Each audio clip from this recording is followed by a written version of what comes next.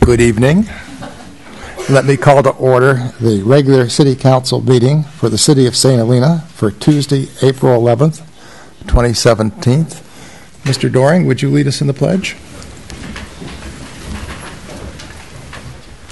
I pledge allegiance to the flag of the United States of America and to the republic for which it stands, one nation, under God, indivisible, with liberty and justice for all.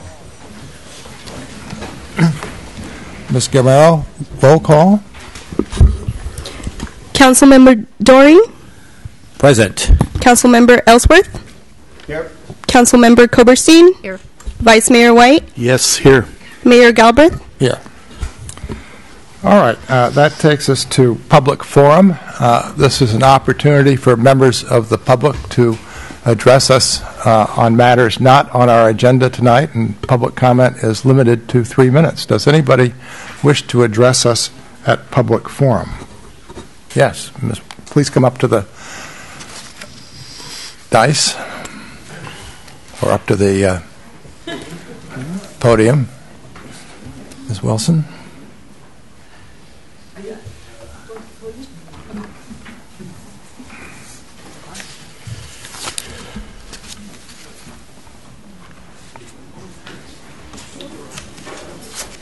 My name is Beckley Wilson. For the last 2 years, I have been the Poet Laureate for Napa County, the first one to come from Northern County, and I live up by Bale Mill. And so it has been a great honor. It seemed like this being the month of arts and the poetry and theater and all kinds of things going on in the county, it seemed that it was appropriate to be here tonight. So I just want to share with you what a privilege it has been. I have had probably close to 20 occasions to be in the public, to be with children, to bless the artwork on the streets of Napa, to be there for the 100th anniversary of the Librarian Napa, to be there for the opening of the Calistoga Library, to be there to write a poem for all the members of the nation who have mills or are millers when they were all here at our wonderful Bale Mill last year, and to speak to many, many social and business organizations over the last 2 years. So I've brought a few pictures to be seen. One is several of the items, including the fifth graders who do poetry with me almost every year. And they were the first one to make me a poet laureate. They made me a poet laureate of their classes a couple years ago. And every year, for years, they would do artwork and write poems and go and recite them at the coffee shop. And maybe you've been there when they have arrived. And they finally, the last 2 years, decided to do it with a mic. And then you couldn't get them off. So the other is a project that I have just received through the Arts Council, a grant to do a special project with the elementary school here in town, where they will receive cameras, they will take pictures of their environment, either national or otherwise, write a poem to it. They will then be exhibited. The big exhibition will go on in the museum in Yountville, and we hope that will be in the beginning of 2018. So it has been a pleasure to be able to share and make the arts of arts more known in the county. So it's my pleasure to be here on this evening when you will receive something for the Arts Month. Thank you. Thank you very much. Thank you. Thank you. All right.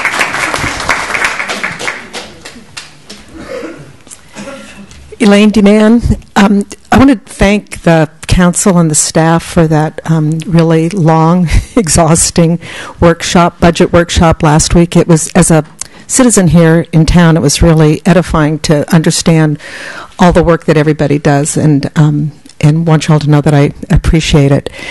Having said that, one of the things that came up was a brief mention of crosswalks, and there's intersection that wasn't mentioned, but I think it's one that's overdue for a crosswalk, and that is the Childs Avenue to across Pope Street.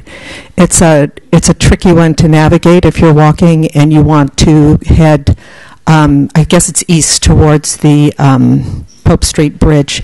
There's an S-turn there. Cars come around it quite quickly, and there's no sidewalk on the one side of the road, so you're forced to cross the road there. So that would be appreciated. The other thing is leaf blowers. They have reared their noisy heads again. And I'm just wondering how we can put some teeth in the ordinance, particularly the requirement that the leaf blower has the manufacturer's label on it, indicating how loud it is at so many feet. I had reason to believe there was one in the neighborhood that wasn't in compliance, and so I asked to see the label, and there was not one there. And I don't know how we can enforce that. One does not want to call the police in these times, so I just hope that there's a way to address that so that the ordinance actually has some meaning. That's it. Thanks. I mean, normally code enforcement is complaint-driven. That's the reality of it. But in any event, we'll think more about it. Thank you very much. I just want to mention there's water in the back for anybody if they're speaking and want a thing of water. Hi, my name is Catherine Kinney, and along with my husband Tom, we own that pizza place at 1149 Main Street. And I'm here to talk about the water issue. We have two bills that I received. One is November of 2016 to December of 2016, and our sewer base fee was $42. January of 2017 to February of 2017, our water base fee was $840. Okay, I have no idea why that is. It's a 2,000% increase. Now, I'm pretty sure that if you guys got a bill in your mail for 2,000% increase, you'd want to know what was going on too. I know there's other people here that have the same issue, and it's just annoying. We're a mom and pop business. We have, been in this business for 8 years up here. I believe our classification has changed from a regular business to a restaurant, even though we've been a restaurant for the 8 years that we've been here. So I'm not quite sure why it went up 2,000%. So hopefully you guys can figure it out, because it sucks. Well, please be in touch with the finance department, and they will guide you through it. Thank you very much.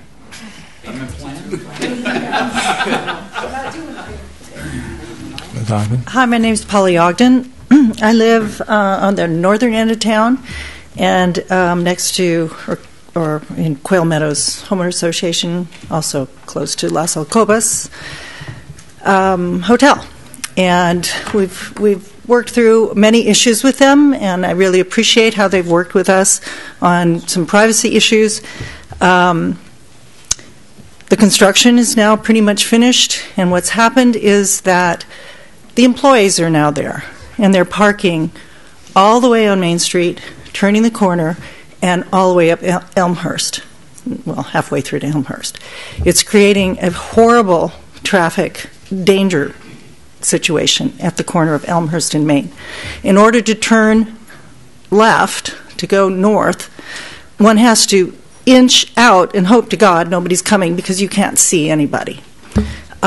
It's really terrible. And then also the neighborhood that has been, subjected to this has now become a parking lot. And there ought to have been, in the planning and in the agreement with the hotel, there should have been something for employee parking. And if there isn't, I think there should be at this point. So I'd like to leave it at that. All right. Thank you very much. Thank you. Yeah. Thank you. Hi, I'm Debbie Fredlizio. My daughter Jennifer and I have Gilwoods. Sorry, I'm really nervous. Never been before the council. Don't be nervous. We're okay. Okay, thank you. I went to the last meeting. You guys are great. I'm with the pizza place. Okay, so we're all now restaurants, just restaurants. There's no big, small. I have a 55-seat restaurant, and I am paying the same base sewer rate of $840 as the other restaurants that have 110, 150. It doesn't matter. We're all restaurants, and this is not fair. My bill last year, I paid the city $8,000 for water and sewer. This year, it's going to be $16,000. I can't pay that. How am I supposed to pay that? I either raise my prices and lose customers. I don't donate to the city anymore for schools or any kind of local charities. I stop paying health insurance for my employees. I don't give them raises and lose them. This city, by doing this, has put my restaurant in a dilemma that I don't know how to figure out. I don't know how to come up with $8,000, and it's going to increase for the next 5 years. This is not a one-time thing. It's too hard for us small restaurants, any small businesses. We're all suffering. This has been a tough year with all the road construction and weather, and Napa with their $1 million campaign to say, stay in Napa. We have it all, and we don't have the traffic, and we don't have the construction. Stay in Napa. So they're spending millions of dollars on that, and we have a city that has increased our bill. Mine went up over 100%. And it's too much. So really, we need to look at this. I know you guys inherited this. I know it's not your fault. But you can't put us all out of business to fix the problem. It's just not going to work. Thank you. Thank you. Thank you.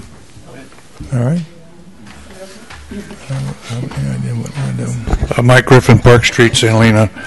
Back on the issue of the parking for the Las Jacobas, the construction's been done now for probably a week or so, and they kind of ensured some of the neighbors in the Quayas and stuff that there'd be no more parking on Pratt Avenue or around the area once the construction quits. Well, that's baloney. They're there just as much as they were when the construction was going on, and they're up Elmhurst, Main Street's plugged, Park Street, the whole 9 yards. And nobody's addressing this. I mean, we brought this to the council here, I don't know how many times. You know, it's getting old. You got other projects coming on board here. Behringer's, April 18th, their major project. It's not just change a couple of fermentation tanks. It's a whole blown out new production facility for numerous wineries, even out of this county. The council, you're going to hear the CIA here on the 27th, if not the first part of the month. I think it's time to just put a moratorium on what's going on until we address the issue of that intersection, which you guys might start calling it Blood Alley. I went over there today for about 45 minutes or so, and there's at least, I stood on the corner of Pratt Avenue, Maine. I consider there was at least 10 close calls. I mean, locking up brakes. One car went sideways because it was raining. And, you know, you guys didn't cause this, but it's there. And so I suggest you just, you know, maybe put a stop on all major construction within a half-mile radius of that intersection and that whole surrounding neighborhood. And then another thing here, this $300 or 300-foot notice that you send out, I got this 3 days ago for the Behringer project that they're bringing before the Planning Commission here. I live probably a block and a half, 2 blocks. 3 neighbors live within stone throwing of the project, have never received anything. So most people up and down Pratt Avenue has never received this from the city. So that's, you know, people don't get the information. I mean, I don't know what the problem is. I've been yelling and screaming that I never received one, so I guess you took all them people off the list, so I get one now. So, you know, I don't know what to tell you. Thank you. All right. I think Thank you. The planning director is making a note. My name is Charles Hall. I own the St. Helena Coin Laundry, which it's coincidentally is next to the pizza place. I was feeling a little envious there. My base sewer rate went to $970 a month, which is $10,000 a year. The 2 problems. One is that I'm being charged for the water that goes out, which will double in the next 5 years. I've had this conversation in Healdsburg and Napa, where I have a laundry. I can't get relief from the water that doesn't go down the sewer. Wet clothes come out of the washer. They have water in them. They go into the dryer. It evaporates. I'm still charged for the amount of water coming in as if that was the same amount of water that went out. The dilemma I face is I become uncompetitive with other laundries because I have to raise my rates to the point where it becomes worthwhile to go to Napa or it becomes worthwhile to go to one of the, well, not very many closer. Calistoga is the only other closest laundry. It affects me very little to the point where I need to raise my prices to match my reasonable margin. I make a good living off that. It affects the people mostly that have to use my laundry, have no other facilities. You know, I have customers that use 10 machines a day. I raise 50 cents. That's $5, $20 a month, $250 a month out of the people who can least afford to pay it. And I can't, my other choice is to close the laundry, which at this point is closed. I'm waiting for the building commission to issue the permits for our repairs. So I just wish that they would look at a way of either mitigating this or stretching it out so that we don't see these incredible increases in such a short period of time. And in 5 years from now, hopefully I won't be standing here again saying, I'm closing my laundry, I can't make any money. Thank you for your time. Thank you. Thank you. Thank you. My name is Anthony McKelly. I live at 1125 Cornella. I'm a part owner in a family business. We own the ice cream store on Oak Avenue, and we also own the building where the olive oil company is between the market and the model bakery. The water rate for the ice cream store was $40. You raised it to $800. So it's probably more than 2,000% increase. We negotiated with the city because all they do is wash ice cream scoopers, but we're considered a restaurant now, and so they reduced it to $540 for us. Now our tenant on Main Street is going to leave us, and so we have another tenant that on Main Street we have the olive oil company is there, but we also have wine tasting, and they want to serve some cheeses there and have it like a cafe. I was told by the planner, because we're going to be before the planning commission the end of the month or next month, and that anybody who serves a liquid item or a donut will charge the $800. And this is not fair. You're driving everybody out of business here by this thing. And I've asked, where does this $800 come from? Nobody has an answer.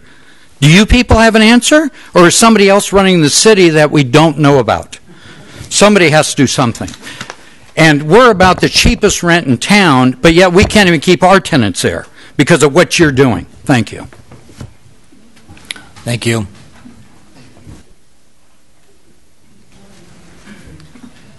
I'm John Hawkins, 1234 Hudson. My problems would seem to pale in comparison with everyone else's. I want to ask you to think about noise. A house was remodeled next to me on Allen Street about a year ago that has the new upscale slick stuff. It's got a pool and a spa and an outdoor kitchen and fire table and overhead lights and heaters and expansive patio. And when this all went in, this is right underneath a bedroom, I said, the other night, Thursday night, there was a corporate event there. I was kind of looking in disbelief because this is a residential neighborhood. There must have been 120 people, 125 people. Buses brought them in. There's a band, this big outdoor screen with karaoke, lots of awards, corporate awards made, lots of drunken shouting and fist pumping. And so I called, after about half an hour, I called the police and said, what is this okay? How's this work? And they said, well, gee, we don't actually have a permit for that. They're supposed to have a permit. So would you please go over there and ask them to, cool it? So 2 hours later, nothing had happened. So I called the police again and said, we've been real busy. Okay. Then half an hour later, I called back and they said, an officer went by and asked them to be quiet and left. So, of course, nothing changed at all. And this was really kind of in your face to me. I mean, these people, I don't want to get into that, but they don't live here. It's a second or third home. It's on VRBO. Who knows where they live? But this is a corporate event on a Thursday night with no permit, with no courtesy of telling their neighbors what was going on. It sort of brought up everything that I'm concerned about how our town is changing, and it's a lot of second homes, and whether people who live here in those second homes have any regard for the people who actually do live here. And my understanding is that whatever noise ordinances there are no penalties whatsoever. I mean, you don't get fined, you don't get power cut off, nothing happens. and I was so mad. I mean, I was thinking of my own little vigilante action, I mean, I don't know what, egging people or squirting a hose over the fence, and then, of course, I'll get in a jam if that happens. But they'll waste my water. Exactly. I can't afford to do that. But there's stuff. There's the Davies Winery that's got this rooftop thing that's coming up. You've got this new Las Gobas that's noise. We moved here for a reason. It's for the peace and quiet.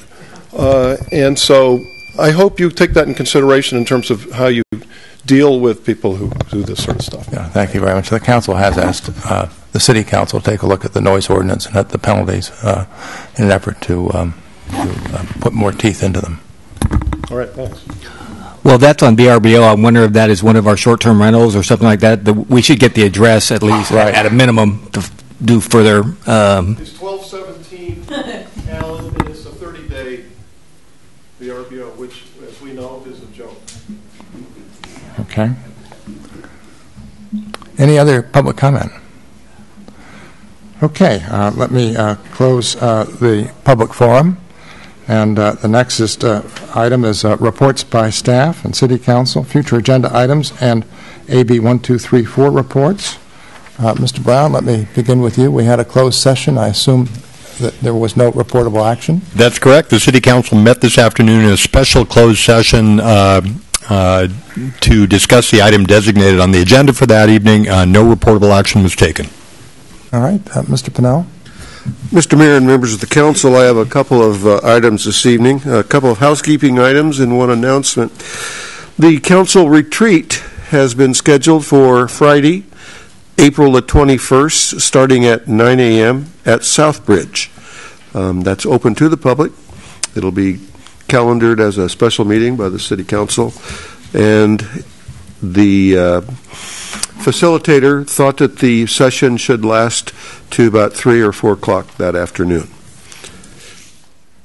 The second item that I'd like to bring to your attention was discussed at our staff meeting this morning. You'll notice on consent this evening there are 3 different encroachment permit fee waiver requests. And I see no end of these encroachment permit fee waivers coming. If there's no objection, I think the staff, the city attorney and I will prepare a resolution or an ordinance that would delegate to the staff the ability to waive fees for charitable service organizations that are local that seem to benefit the entire community through their activities. So that I'll put that on a future agenda unless there's some profound objection to that. Otherwise, they'll continue to kind of clutter up our agenda. I think it makes a lot of sense to do that.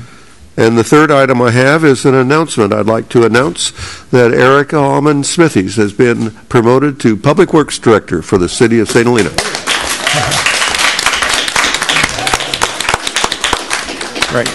We conducted a statewide recruitment effort and convened an oral board last week, and Erica came in #1 in the opinion of each rater. I'm just real proud to have her on the staff and be able to promote her to this department head position. Congratulations, Erica. Yeah, by all means. Thank you. All right, Ms. Mitz. Mayor, council members, members of the public. I have a few different dates that I just wanted to make everyone aware of to get on your calendars. The first is April 17th, which is next Monday. It is from 9 to 11, and this is the ad hoc committee to address the wastewater rate study. So I do encourage as much participation as possible. I believe this meeting is at Vintage Hall. I believe we have some scheduling conflicts with Vintage Hall. If they are not at Vintage Hall, it will be either at the library or at the firehouse. The the city's website will have all that information, and we are also recording all the meetings. If we are unable to broadcast them live because of other considerations with Napa Valley TV, we are going to have them available so you can view them through the city's website. So I wanted to make everyone aware. Definitely a good time to come, understand the rates. We're looking at the methodologies used for the rate study, including the CIP projects that are on the study, the methodologies used by our rate consultant that we hired, in addition to financing methodologies. So we're using this time to use the ad hoc committee to re-examine everything. So I encourage everyone to be there. What was the date again? April 17th, so Monday, this upcoming Monday at 9 a.m. On April 25th, I wanted to make everybody aware we are going to be presenting our audited financials for our fiscal year 15-16. So if anybody is interested in seeing what our financials were for fiscal year 15-16, that is going to be on April 25th. On May 2nd is our budget workshop, and that is going to be an all-day affair from 9 a.m. to approximately 5 p.m. And I believe, again, that is at Vintage Hall. We did secure the location for that day. And then the last date is May 23rd. That is a date we have been working on a forensic audit to review the overall expenditures for the flood control project. And that we are finalizing the document right now, and the forensic auditor will be here at that council meeting doing the presentation for the public and for the city council. Thank you. All right. Ms. Romero? Nothing to report, Mayor. All right. Mr. Hausch? Thank you, Mayor and Council. Just have a few brief issues. First, I was informed by Calistoga Affordable Housing that they are planning a groundbreaking ceremony this Friday at the Pope Street property for the Turley Flats Affordable Housing Project, so they are moving forward with that. That's at 11 a.m., as I believe understand. so. I believe so. And also just wanted to let the public know of that. And then also there's a Senate bill moving through the legislative process, SB 649, which is a regulation. It's a draft currently proposing to make some changes to the telecommunication regulation, so cellular equipment. And it proposes to allow cellular and telecommunication infrastructure as a permitted use, including within the city right-of-way. And essentially what that would do is take the city's discretion away from limiting the ability for telecommunication companies to put their infrastructure onto our infrastructure within the city. It is being opposed by the League of Cities, and our department definitely has concerns over it, but it appears to be moving relatively quickly through the legislative process, so I would just encourage all who are interested in looking at that to take a look. And staff is trying to get a letter before the council to allow you to review it and hopefully sign it and send it into the committee before it gets voted on. It was unanimously approved by the Senate Energy, Utilities, and Communication Committee last week. However, they sent it back to the Government Finance Committee for re-review. So I'll provide the council with some information on that. The league has a form letter that the councils can use, but I would also encourage anyone in the city, citizens who are interested in that, to take a look. All right, very good. Public Works Director Smithies? Thank you. I would like to report back on last meeting. Council requested that I look into the intersection of Pratt and Main Street. Right now, there is still some construction going on out there, so we continue to monitor it. But I did get a call from our local police department and our Chief Sorensen about Elmhurst, and we do have a line of sight issue there with cars parking up to the turning curb, the radius there. So we'd like to come back to council on April 25th for a red zone authorization. I'd like to try to outreach to the residents along there, so that they might have concerns about painting the curb red, but they may not. But I do believe there is a valid concern there, and we should move forward with painting the curb red on both sides of that Elmhurst. Good. That's it. All right. Ms. Kreiden, did I see you here? Not at this time. Am I missing anybody else back there? All right. Ms. Koberstein? Just one thing. I'd like us to consider putting together an agenda forecast that appears on the website. I was interested here tonight from the notice that was waved around that there's some Behringer thing going to the Planning Commission. I think typically here people find out maybe 4 or 5 days ahead of time, when the packets actually come out. I think it would be good if for both the Planning Commission and the Council, without giving specified dates, we could at least indicate what's in the pipeline. What is the council going to be looking at over the next month or so? And similarly for the Planning Commission, to the extent we can. That data is readily available. We review it every week at our staff meetings, charting the course of these topics that we plan to bring before council on a kind of a mechanical basis. And so I see no problem in trying to reach out to the public so they can see what is in the pipeline, perhaps not the precise date that the council will have it calendared for deliberation, but it's the information we track right now. Good. Well, not only the public, the city council should get that information. I don't want to be called on something that I don't know about. Thank you. All right, good. Mr. Ellsworth? I have a number of things, and I'm going to be very stern today, which is not my usual nature, but the upset that I feel within myself is so deep because I have listened over the last number of weeks and the last number of months to our citizens and our residents and our community saying that there's something wrong here, and they have not been responded to in a timely manner. I asked some people to come here from out of town today so that they could see what we're dealing with here. What we do here affects the county outside us. What happens in the county affects us here. We're seeing many problems. The wastewater problem is one where a 2,000% increase is unacceptable. And to hear that we're going to study it while these people contemplate going out of business is unacceptable. It should have been studied beforehand. We need to make an immediate interim action to protect these businesses, these people in our community. That's a problem. Another problem is the Los Alcobas parking. How does a major hotel get approved without employee parking? How does that happen in a city with a professional planning staff and a major hotel developer? How does that happen? It's a problem. It's creating a safety problem. It's creating a safety problem that's moving into a school zone.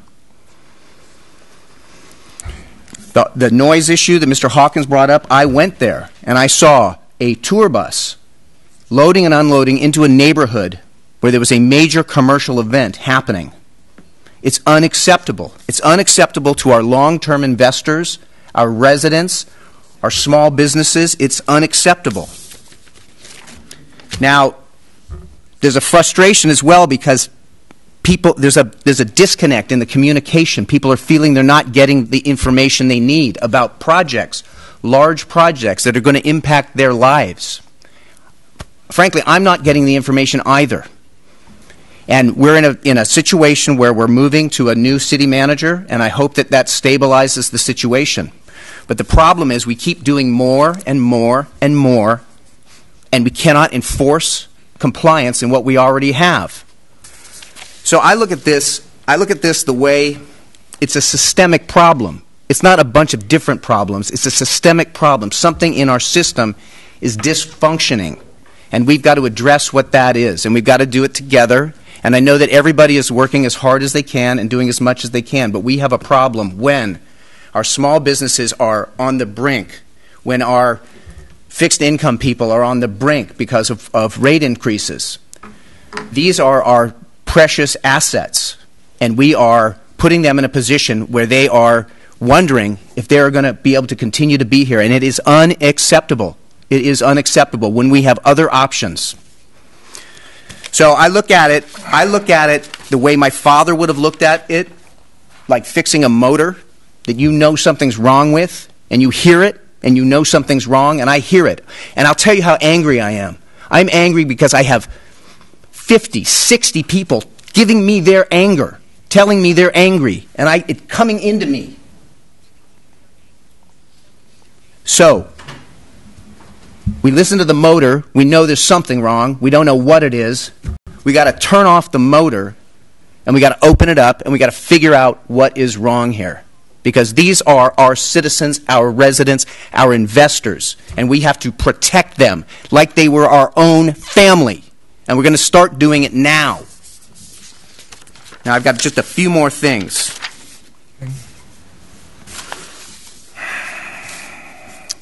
Water. We have a ad hoc committee. Who is not on that committee and who is not involved in this are our largest users.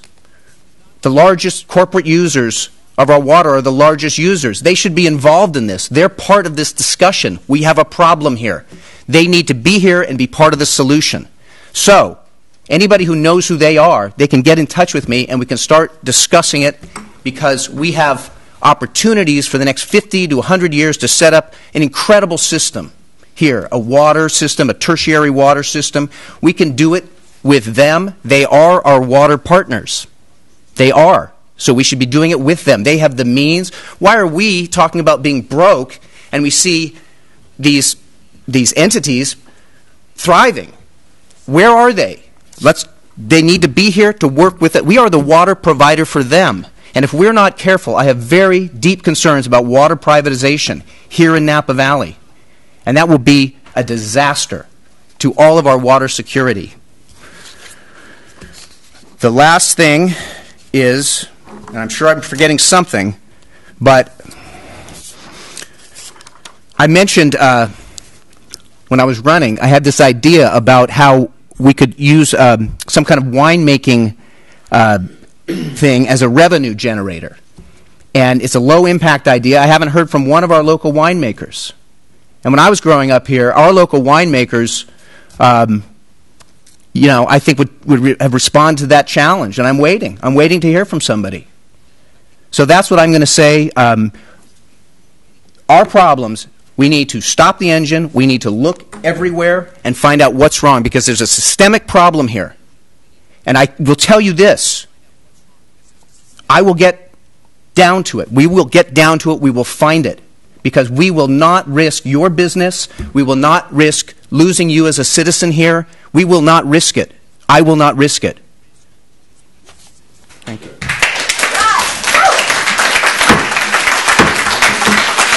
All right, Mr. Doring? I have nothing.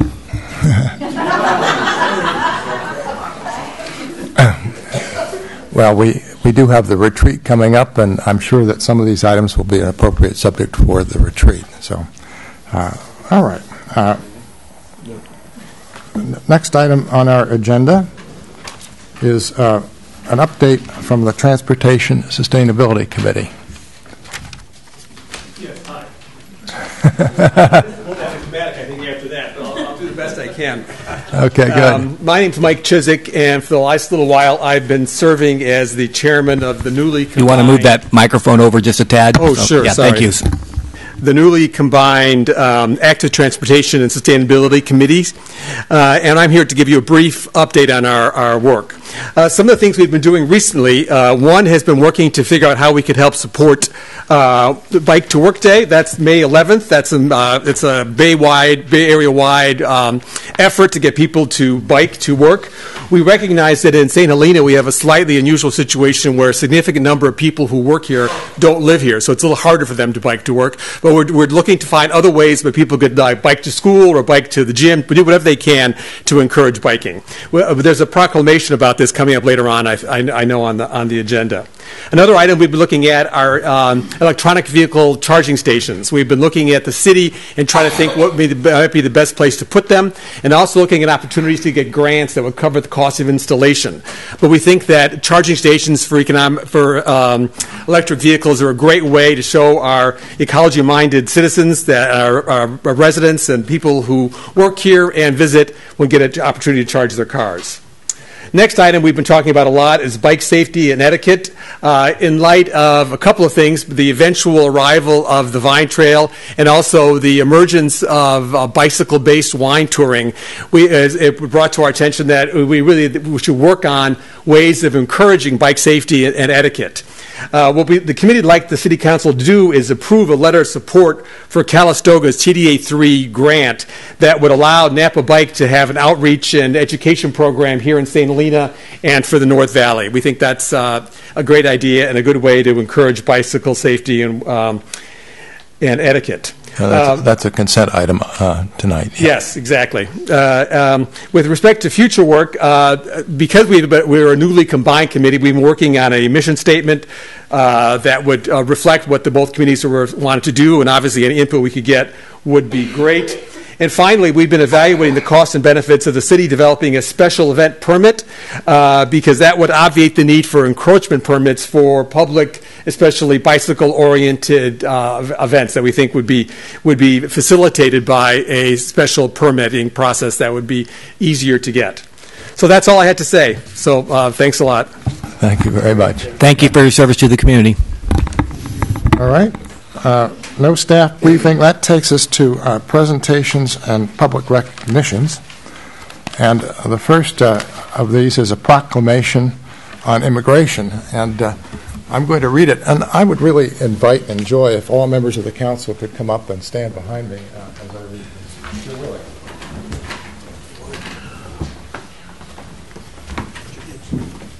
I know.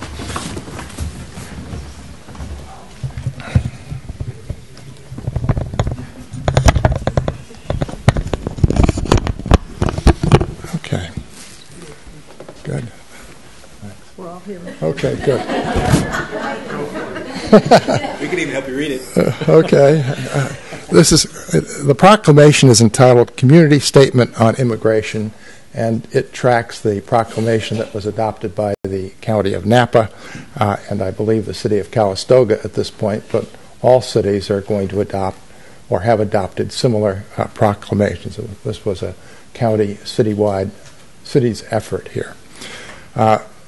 Whereas the entire Napa County community, county, cities, and towns, as well as our law enforcement agencies and businesses, nonprofit and faith communities, recognize the long and rich history of immigrants who have contributed to our local economy.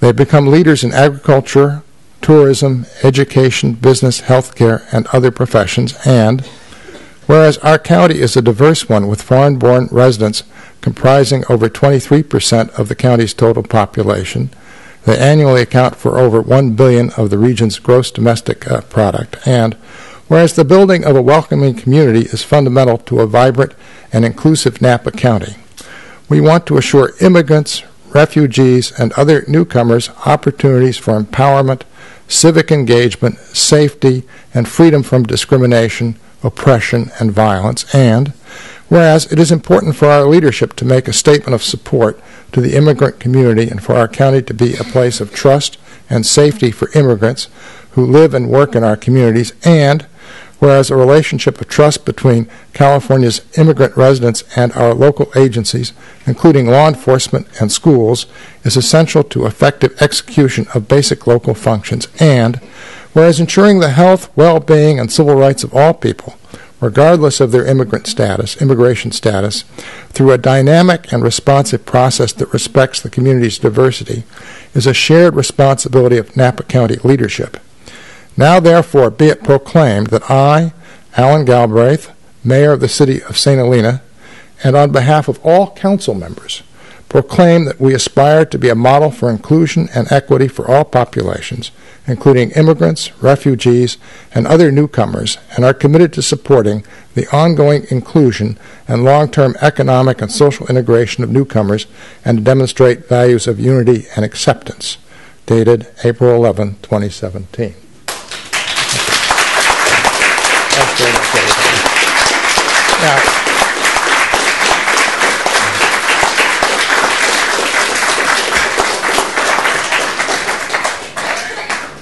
Now, with respect to all proclamations, at some point we will get the formal copies and deliver them to the appropriate persons. Our city clerk is out tonight, and and somehow that part of it got overlooked, but we will get there. The next proclamation is respect to Bike to Work Day, and Mr. Chisek. Stand behind you? Sure. Side by side. Thank you. You could say a few words, but you've already said a few words. I said the words, so you could say the words. Okay. City of St. Helena proclamation, proclaim May as Bike Month and May 11th as Bike to Work Day.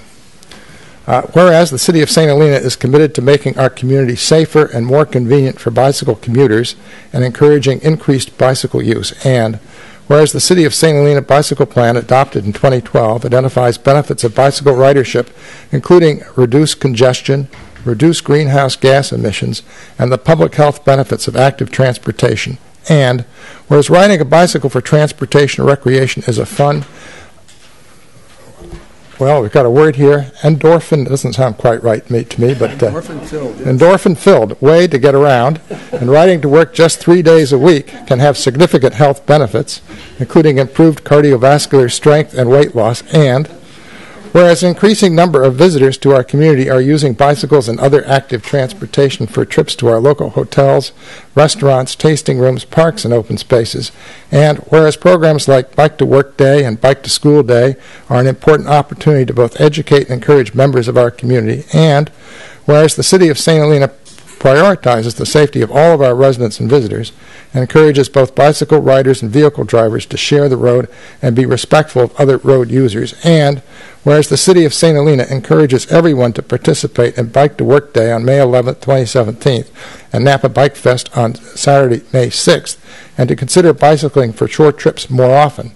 Now, therefore, be it resolved that I, Alan Galbraith, Mayor of the City of St. Helena, do hereby proclaim the month of May as Bike Month and May 11th, 2017 as Bike to Work Day in the City of St. Helena, dated April 11, 2017. A great idea. Thank you.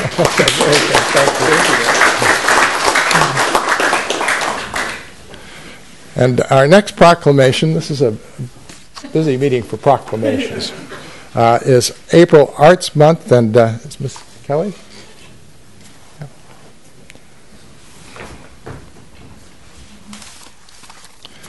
All right, April Arts Month, April 2017.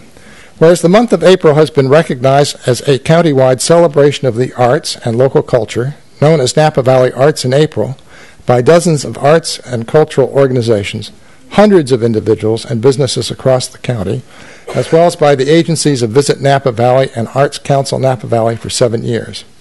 Whereas the arts and culture embody much of the accumulated wisdom, intellect, and imagination of humankind, whereas the arts and culture enhance and enrich the lives of every resident, whereas hundreds of residents from each town and city came together in the creation of the County of Napa's Adopted Community Cultural Plan, which has been in place since 2008, and endorsed the following cultural core values for all of Napa County.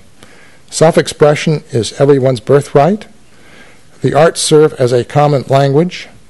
The arts are critical to a healthy economy. The arts allow us to access to our past, to ourselves, and to each other. And the arts give us a sense of place and of home.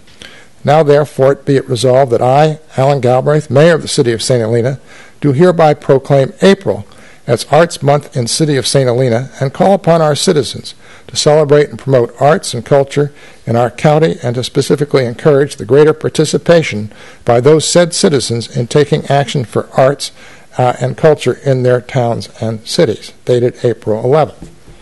Thank you. Now, would you like to say a few words? Okay, very good. Hello, I'm Shelley Hannon. I am Chair of Arts Council Napa Valley, and I just really wanted to thank the City Council for this proclamation. The Arts Council is very grateful that all 5 of our towns got on board for Arts in April, and these proclamations just make it very official. So thank you, and I look forward to this coming weekend's Art in the Streets. Thank you. Thank you. Thank you very much.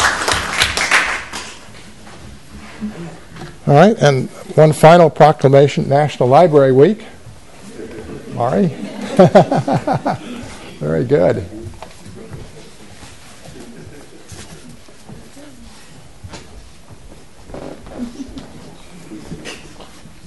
Oh, come on, Leslie. Okay. Very good. All right. National Library Week, April 9 to 15. You have to get in here. All right. Now we're ready. Okay. National Library Week, April 9th to 15th, 2017. Whereas libraries are not just about what we have for people, but what we do for and with people. Whereas libraries have long served as trusted and treasured institutions, and library workers and librarians fuel efforts to better their communities, campuses, and schools. Whereas libraries are evolving in order to serve their communities and to continue to fulfill their role in leveling the playing field for all who seek information and access to technologies. Whereas libraries and librarians open up a world of possibilities through assisting with technology and resources, innovative programming, and the power of reading and literacy. Whereas libraries and librarians are looking beyond their traditional roles and providing more opportunities for community engagement and to deliver new services that connect closely with patrons' needs. Whereas libraries support democracy and affect social change through their commitment to provide equitable access to information for all library users regardless of race, ethnicity, creed, ability, sexual orientation, gender identity, or socioeconomic status. Whereas libraries, librarians, library workers, and supporters across America are celebrating National Library Week. Now, therefore, be it resolved that I, Mayor Alan Galbraith, proclaim National Library Week, April 9th through 15th, 2017. I encourage all residents to visit the library this week and explore what's new at your library, our library, and engage with our librarian because libraries transform. Dated April 11th, 2017. Very good.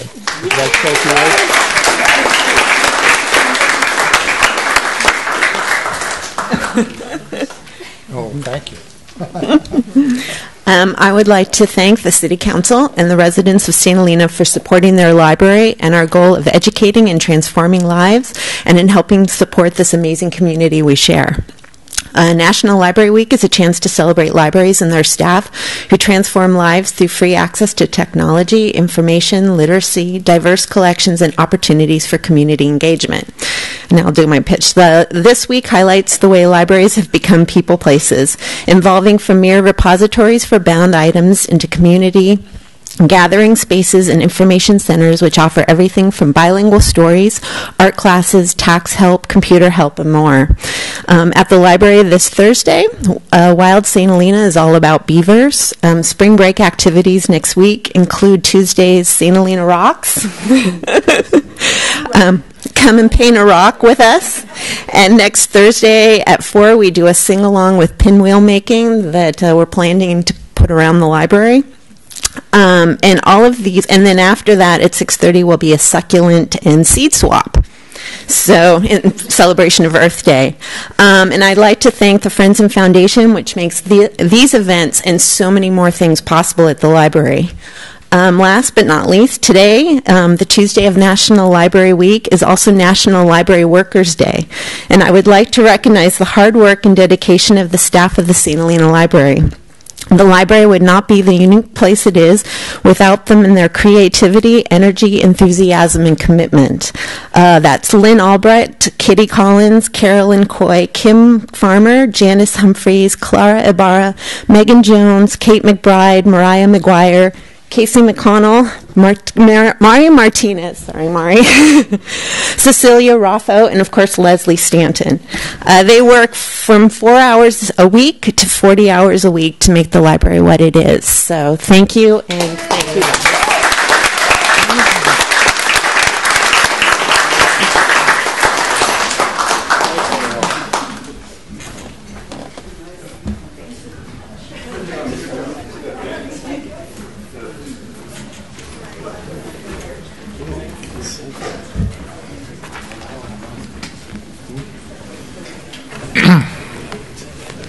Oh, do you want to have a few words?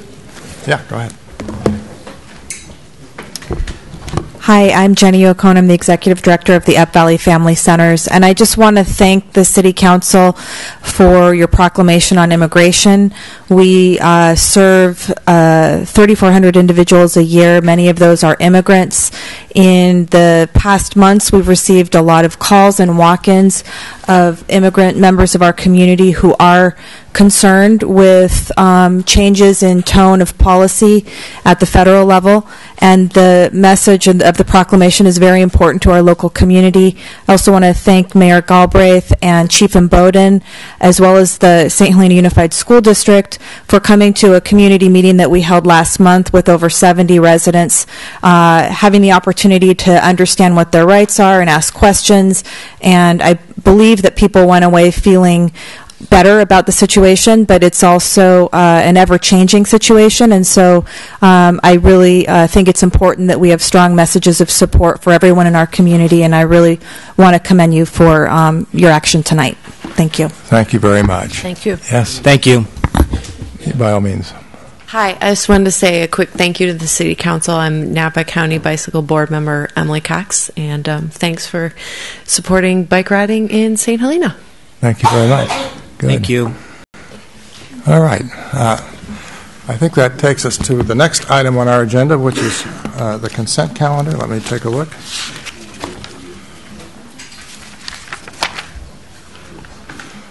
Okay. I'm going to read off the items on consent, and as usual, any member of the council or any member of the public can pull an item, in which case we will go through it. 8.1. Consideration of proposed approval of regular meeting minutes of February 28, 2017. 8.2, consideration of proposed approval of a resolution to temporary street closures on April 14, 2017 for the ROS Parent Group and St. Helena Schools Foundation Run Big St. Helena event, waiving the encroachment fee of $200 and authorizing city staff to assist with road closures.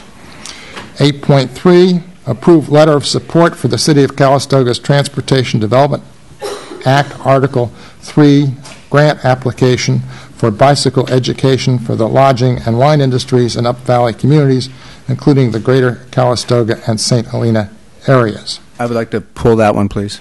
All right. When I said Article 3, that's TDA Article 3, TDA being Transportation Development Act. 8.4, consideration of proposed approval of a resolution adopting a revised conflict of interest code for the City of St. Helena and rescinding Resolution 2015-34. 8.5, consideration of a resolution approving the use of the fire station parking lot for Earth Day activities by the St. Helena Chamber of Commerce and waiver the encroachment fee in the amount of $200. 8.6, consideration of a resolution approving a contract consultant services agreement with Interwest to provide professional building official, building permit plan check, and building inspection services for a total contract amount not to exceed $75,000. 8.7, consideration of a resolution approving amendment number 2 for a consultant services agreement with M Group to provide professional planning services for an additional amount of $100,000 and for a total contract amount not to exceed $200,000. I'd like to pull that one, please. All right. 8.8, resolution authorizing use of general fund reserves in the amount of $34,000 and approval of a budget adjustment of $34,000 to account 101-4900-2145 for parking citation amount due to the County of Napa Auditor Controller's Office for monies due from fiscal year 2011 through fiscal year 2016 for parking citation revenue. 8.9, consideration of a resolution approving the Arts Council Napa Valley to host arts in the Lyman Street in the streets at Lyman Park on Saturday, April 15, 2017, from 12 p.m. to 3 p.m. and waive the encroachment permit fee of $200 and the noise permit fee of $25. 8.10, consider a resolution for the approval of a budget adjustment using water and wastewater net position in an amount not to exceed $5,400 for fiscal year 2017 for the recording and televising of the ad hoc utility rate meetings. 8.11, consideration of proposed approval of resolution approving the city manager to execute a production agreement with Zambelli Fireworks in the amount of $40,000 for a city-sponsored fireworks show located in Crane Park on July 4th, encumbering $19,020 from the general fund fiscal year 2017-2018 operating budget. 8.12, resolution authorizing a budget adjustment of $1,000 to Fund 286, which is bocce for fiscal year 2016-2017, to be split between accounts 286-4728-2215 and 286-4728-2230 for additional bocce expenses. So at this point, the chair would entertain a motion to approve items 8.1, 8.2, 8.4, 8.5, 8.6, 8.8, 8.9, 8.10, 8.11, and 8.12. So moved. Second. Ms. Gamero, roll call, please. Councilmember Doring, Yes. White, Yes. Mayor Galbraith, Yes. Ellsworth, Yes. Koberstein. Yes. All right, that takes us back to 8.3, which is approval of a letter relating to the TDA 3 grant application. And the staff person on that is, oh, there she is, Ms. Prokofsky. Okay, I'm like a little ninja tonight. All right. Good evening, Mayor and Council. This item before you is for you to support a grant application that is to be submitted by the City of Calistoga to work in partnership with the City of St. Helena to help provide some bike safety education to the Up Valley area. This is a small grant. It's $12,000, which is why the City of Calistoga has agreed to apply and be the fiscal agent. Its purpose is to bring together a forum of business owners, interested parties to encourage safe bicycling in the Up Valley area. And so that's focusing in on areas that are safe in our communities, as well as encouraging, good education, whether that's helmets or riding bicycles appropriately, good hand signals, things along those lines. The City of Calistoga, in addition, will be hosting a separate bike workshop that's focused on increasing cycling opportunities within their community. With that, I can take any questions. All right. Mr. Ellsworth, do you have any questions? Yeah, this came out of the Active Transportation Committee, which is an excellent committee that I luckily, or however, I'm sort of the liaison. And I've been to 2 meetings on this, and I guess I tried to make it clear in the first one, and I might not have mentioned it in the second one, but my concern is that this needs to address impacts from the combination of bicycle tourism with wine tourism. So if we're getting people on bicycles, touring to wineries, drinking along the way, we've seen problems in the past, and I think it needs to be somehow put in here.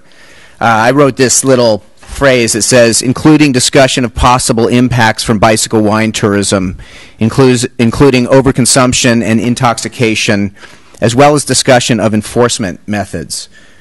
One of the issues another part of this is that we keep hearing about the Vine Trail, but we really don't know what the plan is. And I think the residents of town, the citizens here, it's one of these issues where we hear about something, but we really don't know what it is. And so I think information for our community about what exactly is the plan of the Vine Trail, we need to get that.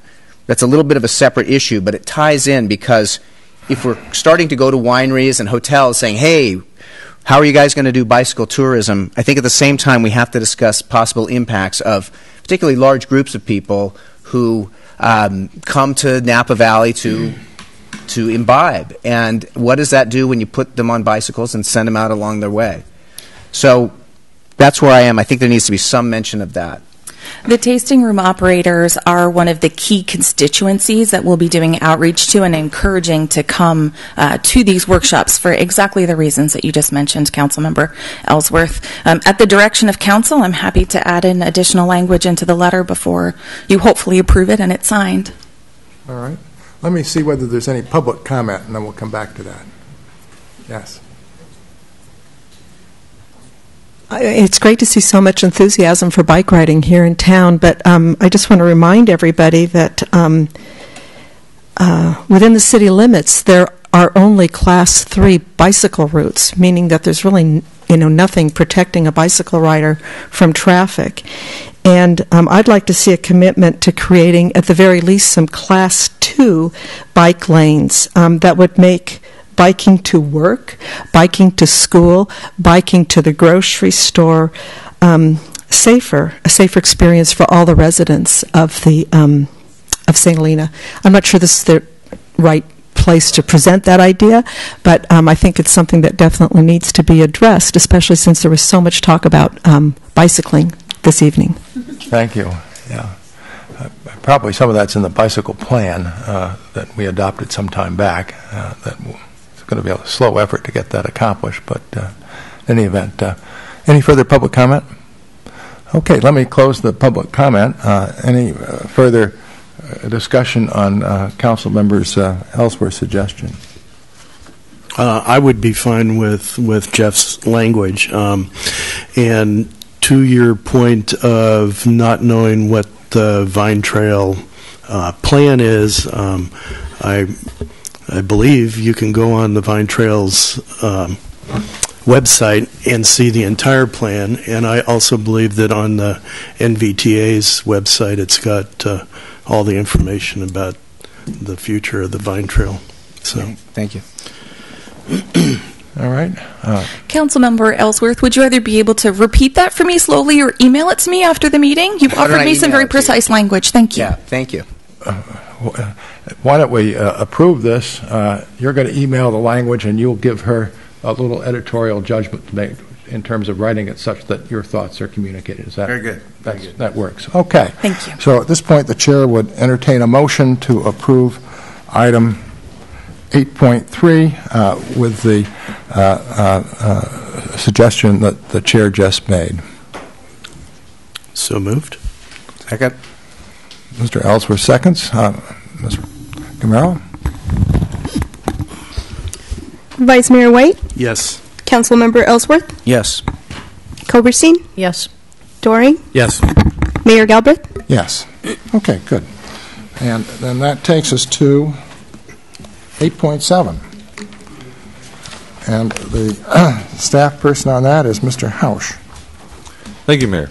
Item 7 before the council is a contract amendment with M Group, who provides professional planning services to the city, and the contract amendment is for an additional $100,000 for a total contract amount not to exceed $200,000.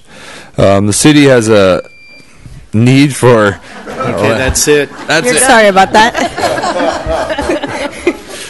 I'll try to be brief. The city has a need for limited and as-needed professional planning services to assist with review and processing of specific planning applications, including the general plan and environmental documents required under CEQA. To satisfy this need, the city has entered into a contract with M Group, previously approved for up to $100,000, and that amount was budgeted into the department's budget. However,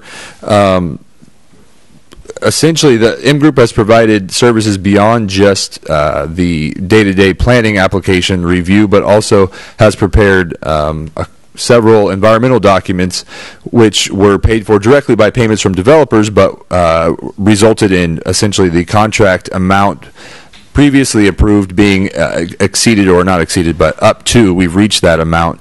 And so for our staff planner, that's a contract, Lily Bianco, in order to continue to provide services to the city, we need a contract amendment approved in order to expand that contract.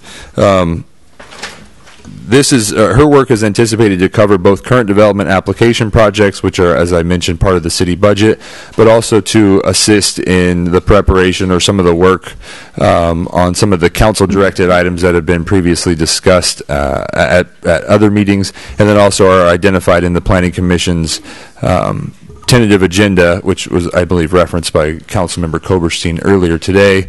As the council is well aware of, there's numerous planning applications or projects that need to be worked on, including the creation of design guidelines, the finalization of the general plan EIR, the general plan itself, etc. And so staff does anticipate using Ms. Bianco to assist with that. But as I mentioned, a portion of the contract that was previously approved by the council has been eaten up by the preparation of environmental documents by M Group, resulting in the need to increase the contract amount currently to allow Ms. Bianco to continue to serve the city.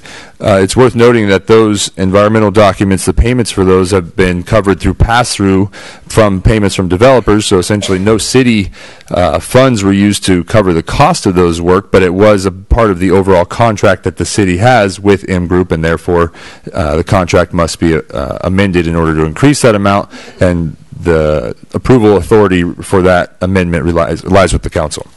So, in addition, it's worth noting that any administrative fees that are passed through any fees that are required to cover the cost of that work are also the city uses an administrative fee to cover the cost of administrating that contract with M Group on behalf of the developer or the developer's project. So with that, it's recommended by the Planning and Community Improvement Department that the council approve authorization to allow M Group or expand M Group's current contract for an additional $100,000 for a total contract amount not to exceed $200,000.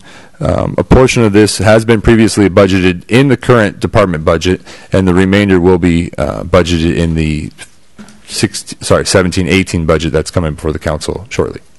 I'm happy to answer any questions, and Principal Heather Hines from M Group is in the audience if you have any questions for her. Okay, good. Ms. Koberstein, okay. You want to address your issue? Yeah, my first concern with this, frankly, is obligating us now to include money in the budget for next year. We seem to keep throwing things into next year's budget, and we haven't gotten to our budget hearings yet. And we have a number of requests from various departments to add staff or make them permanent.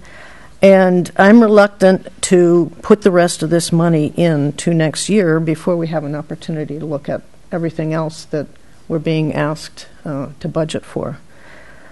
Aside from that, I just have a couple of questions. I don't quite understand what you're saying about the EIR. Are you saying, for instance, if a developer comes in and pays $40,000 for EIR work, and he pays, that goes directly to them, to M Group, that affects what we're paying them? Is that why we don't have any money left? So how we manage environmental documents is the city contracts with the preparer of the environmental document to ensure that it's formally the city's document. It's ultimately adopted by the city, but that is funded by the developer. So it's exactly right.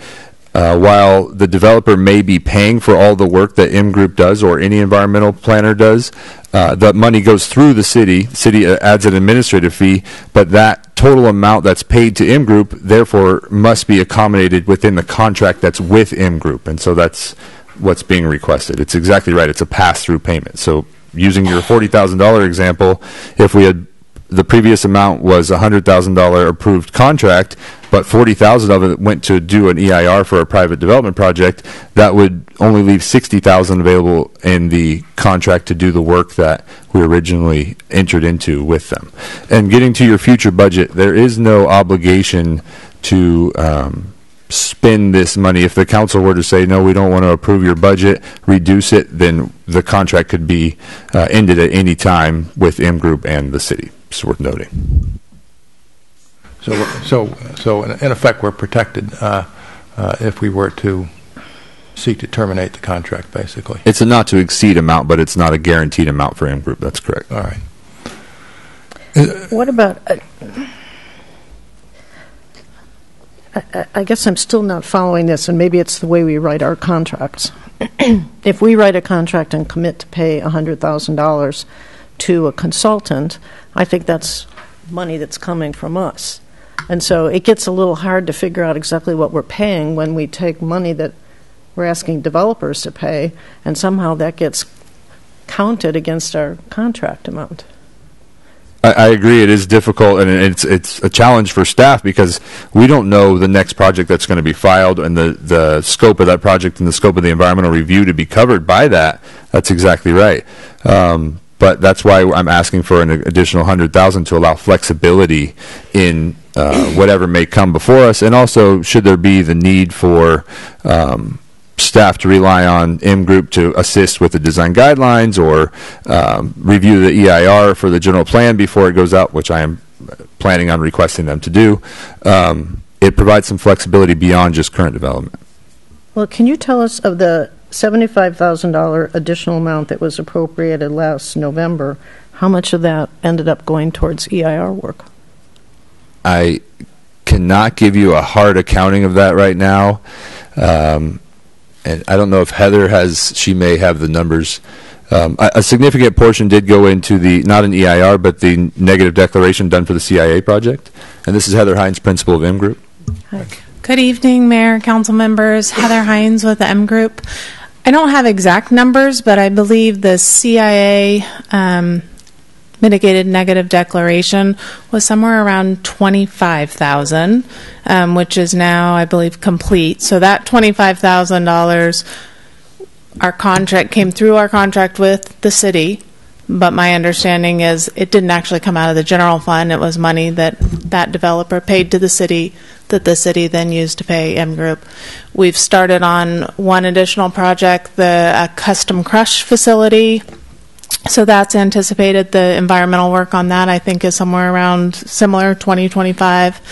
So that would be same mechanism. Our contract is with the city, but the money doesn't come out of the general fund. It's paid to the city from the developer to provide that service. So to turn it around, of the $75,000 that was authorized last November, 50 of it has gone for planning services, roughly, from Lily? Approximately. Yeah, and yeah. I'm not here to criticize her work or question it. I think she does nice work. I just think it's really hard to figure out where we're sitting money-wise. If we're going to amend the contract, why don't we amend it to say that these pass-through things don't affect our contract amount, so we actually know, how much money we're spending on this. It's a little bit confusing. If I can interject from the financial standpoint of it, according to our municipal code, the city, when we do pay bills, for instance, when we receive the bills from M Group, it comes to us. We take a look at the bill. We send everything out usually through our AR system, our accounts receivable system, to be able to bill the third party plus that administrative fee.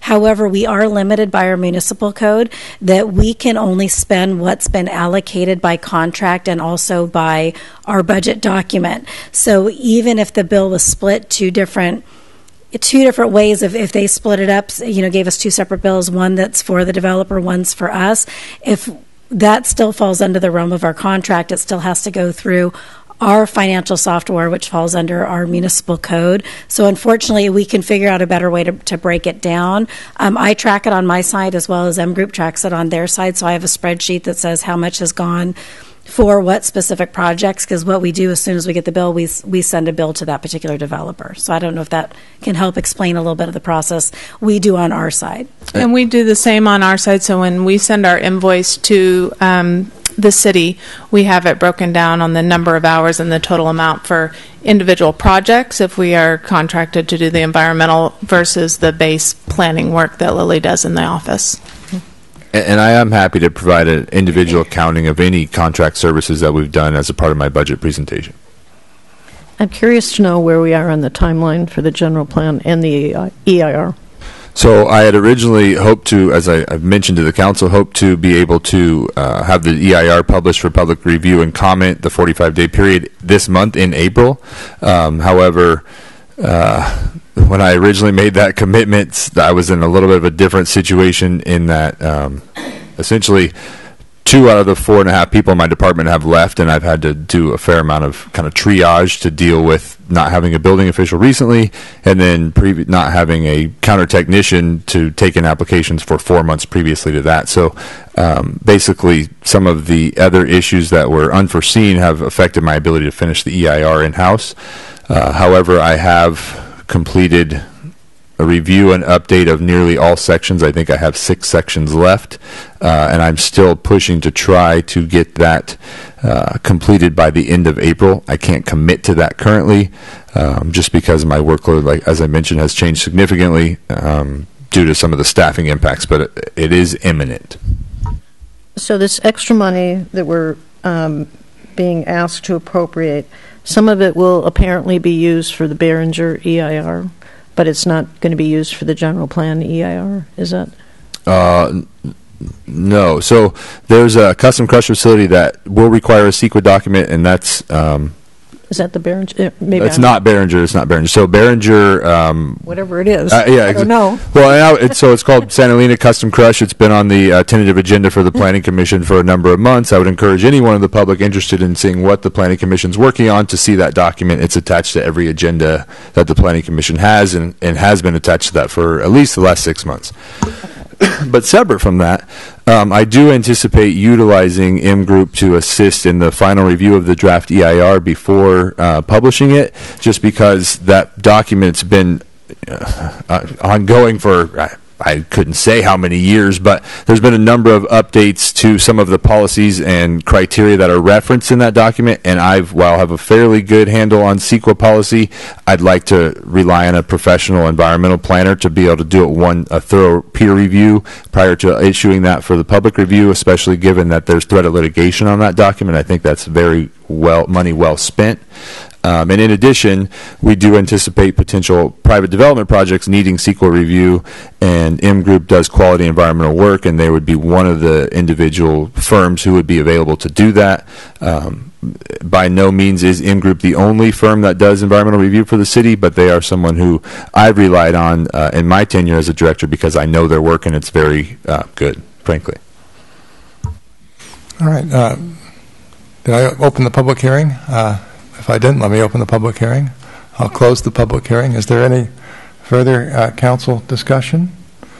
I have the idea of perhaps pushing this towards the budget, the people that I talk to and the people that elected me are very concerned about development here. They're very concerned about the pace of development, the pace particularly of large commercial projects. And there are people, and I don't disagree, that, as I said, we've got to stop the motor, stop the engine, and find out what's wrong because something is clicking or clinking off kilter here. The words moratorium have come up. It's come up in the county as well, with residents being impacted by development that they don't really understand. So that's sort of where I am too. It's like if we can take the time to slow down and really understand what we are developing and what. Mr. Mayor, a point of order. I think we're going astray and going off the agenda item, and I'm concerned about that to a certain degree. All right. Well, I'm just trying to bring this up as if we're talking about funding towards development. I'm just concerned. I'm just concerned that we're not really looking at what the impacts that people are feeling and talking about vocally. I want to make sure that that's being heard. I think the chair at this point would entertain a motion to approve the item, if there's a motion. May I just add one clarifying suggestion with respect to something that has nothing to do with the conversation that preceded? It is the Section 15, the Equal Employment Opportunity provisions. There's some language that I'd like to see in there, and I frankly would like to see it in all of our professional contracts, and it has to do with gender identity, gender expression, and so it does not have that in here, and I think California law provides for those protections, so I would add gender identity, and gender expression as protected categories specifically and expressly in that category. All right. All right. At this point, the chair would invite a motion to approve the item as recommended by staff with the change suggested by Council Member Doring. So moved. Is there a second? Second. All right. Ms. Camaro? Vice Mayor White? Yes. Councilmember Koberstein? Yes. Ellsworth? Yes. Doring? Yes. Mayor Galbraith? Yes. Mr. Mayor, I would just suggest that while it's not on the agenda, that taking the direction from the council with respect to Councilmember Doring's amendment, that we'll look into changing the city's template such that the city's professional services agreement would include that language as a standard part of its template. Good. Thank you. All right. That gets us through the consent calendar, and that brings us to our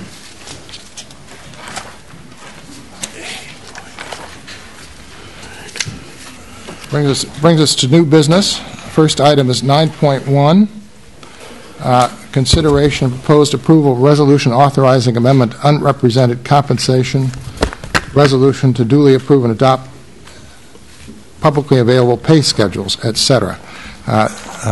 My understanding of state law is that this is required to be under new business, a public hearing item. So, in any event, Mr. Hausch?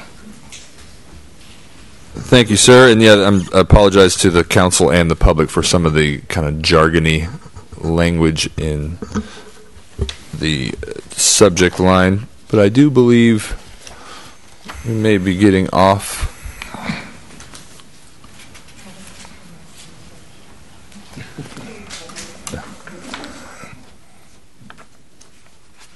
I'm sorry. I'll take a break.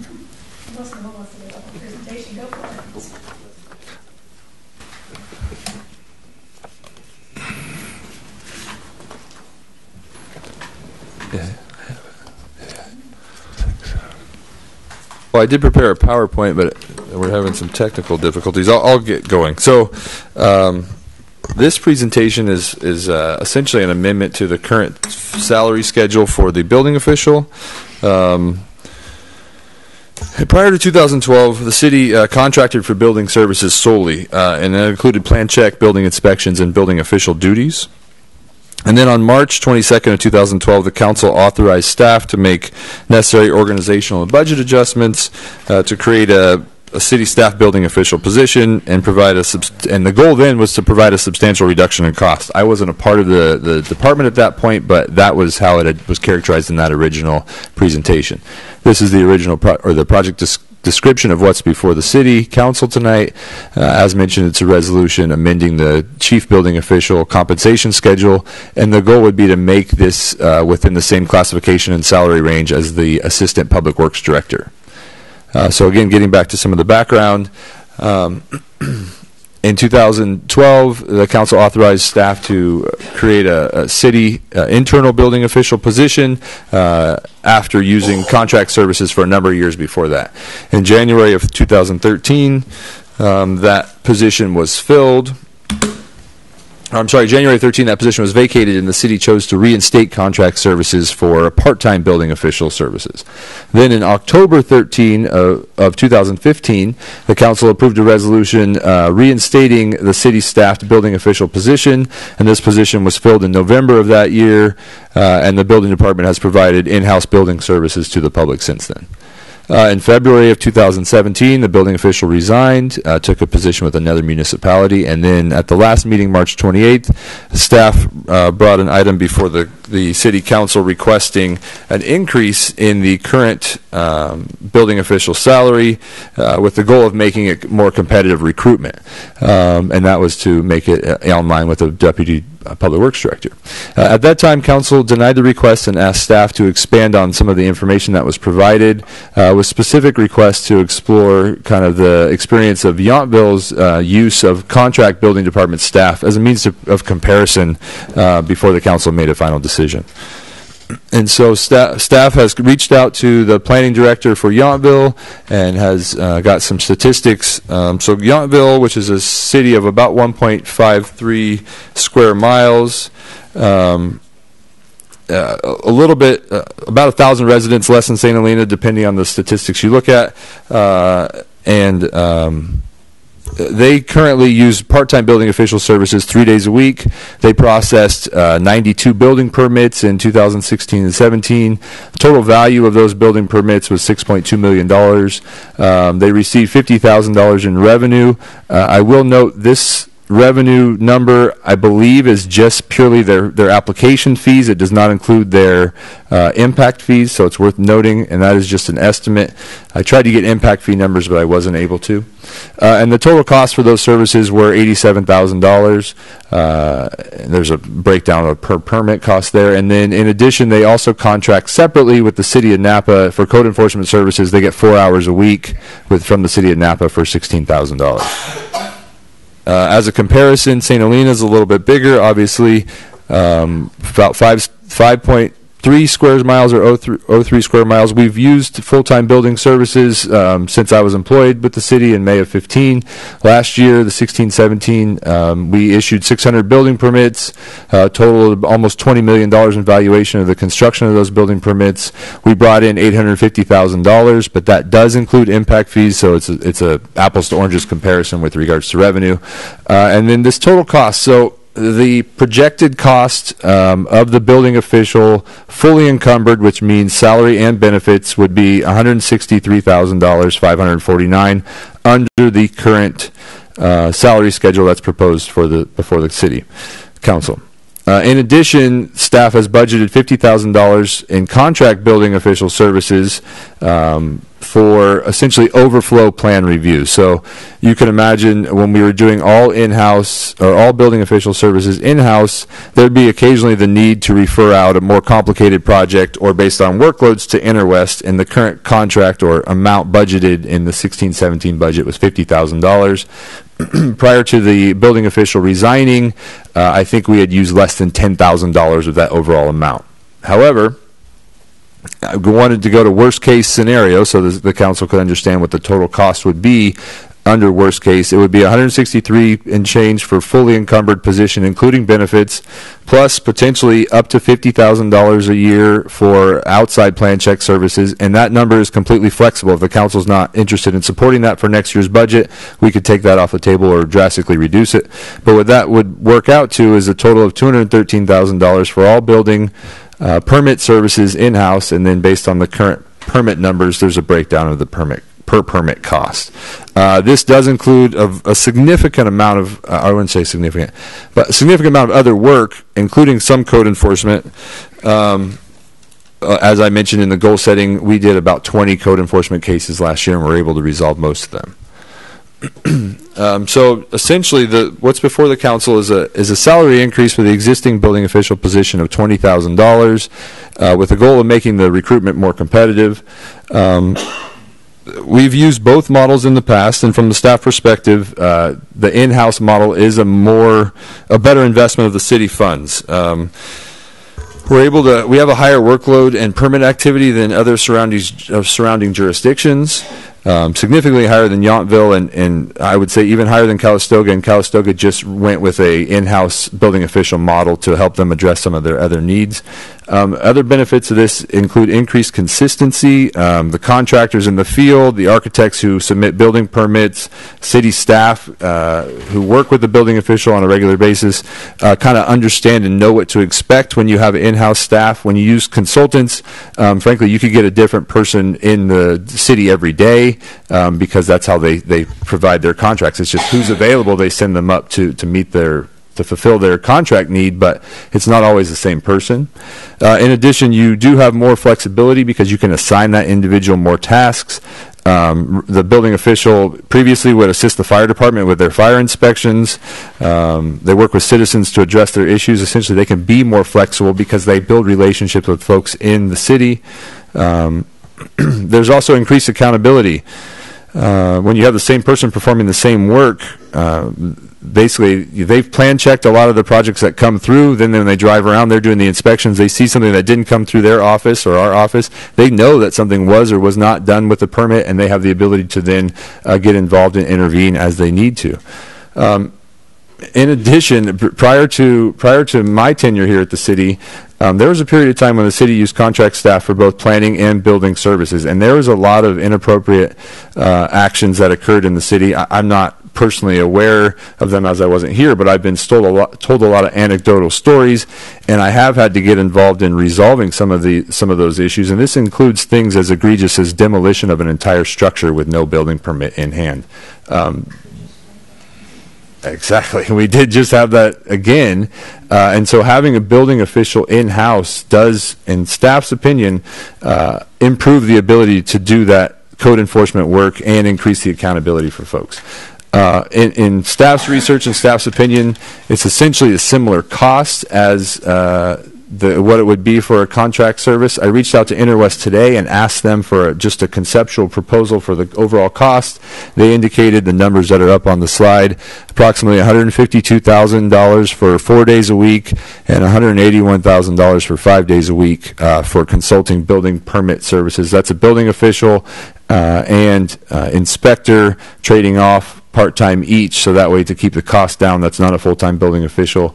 And that would likely include a little bit of code enforcement under the building official's watch. But based on all of that and the information included in the staff report, it's recommended by the Planning and Community Improvement Department that the City Council reclassify the building official salary to a maximum of $128,000 a year or $163,000 and change total compensation to be consistent with the Deputy Public Works Director salary level. And that concludes my presentation. I'm available for any questions. All right.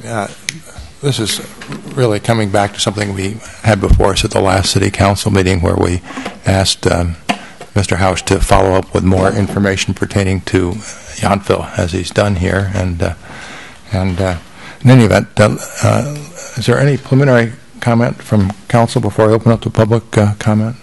Is there any public comment on this item? Yes, please. I'm Anthony McKelly, 1125 Cronulla.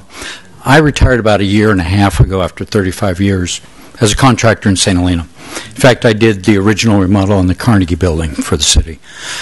I will tell you that when you had, before Noah's time, an interim, I guess you call them interim inspectors, that only inspected 2 to 3 days a week, when we had to pour concrete, we had to wait. And that puts everybody down the road waiting.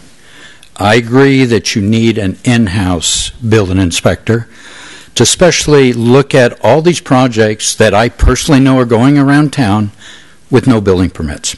It's happening all the time. It happens in my neighborhood. It's happening everywhere. And if you don't have somebody in town that's out there watching that, you're losing lots of revenue. You're having projects done that are not up to code, and you're going to have, and you are having, a lot of problems with that. I would just hope that whatever salary range you add up to, you at least make the developers or the people getting the building permits cover that cost to pay for that building inspector. Don't do it for nothing. At least raise the permit fees if you have to. I mean, obviously, if you're doing 600 permits a year compared to whatever Yountville had, everybody wants to come here. So raising the fee is not going to deter them, but at least it might get the city out of the hole they're in with these financial problems you're having. Thank you. Thank you very much. Any other public comment? Thank you.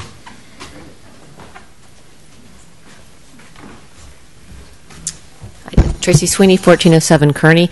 I just have a personal experience. When we did a renovation on our home, we purchased our home on Kearney Street in 2003, and at that time, this predates Noah by quite some time, it was outsourced. You were using contract services, and we had our plan signed off on, and then as it turns out, it was incorrect, and we had to make changes afterwards, and we basically got an apology from the city, but it didn't matter.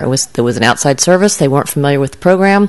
Came by, again, hard to, as the prior speaker said, hard to get a schedule, people not showing up, and it was a really very distressful time as a citizen. So I'm speaking as a citizen, not as a planning commissioner. It's not a personal anecdote. Thanks.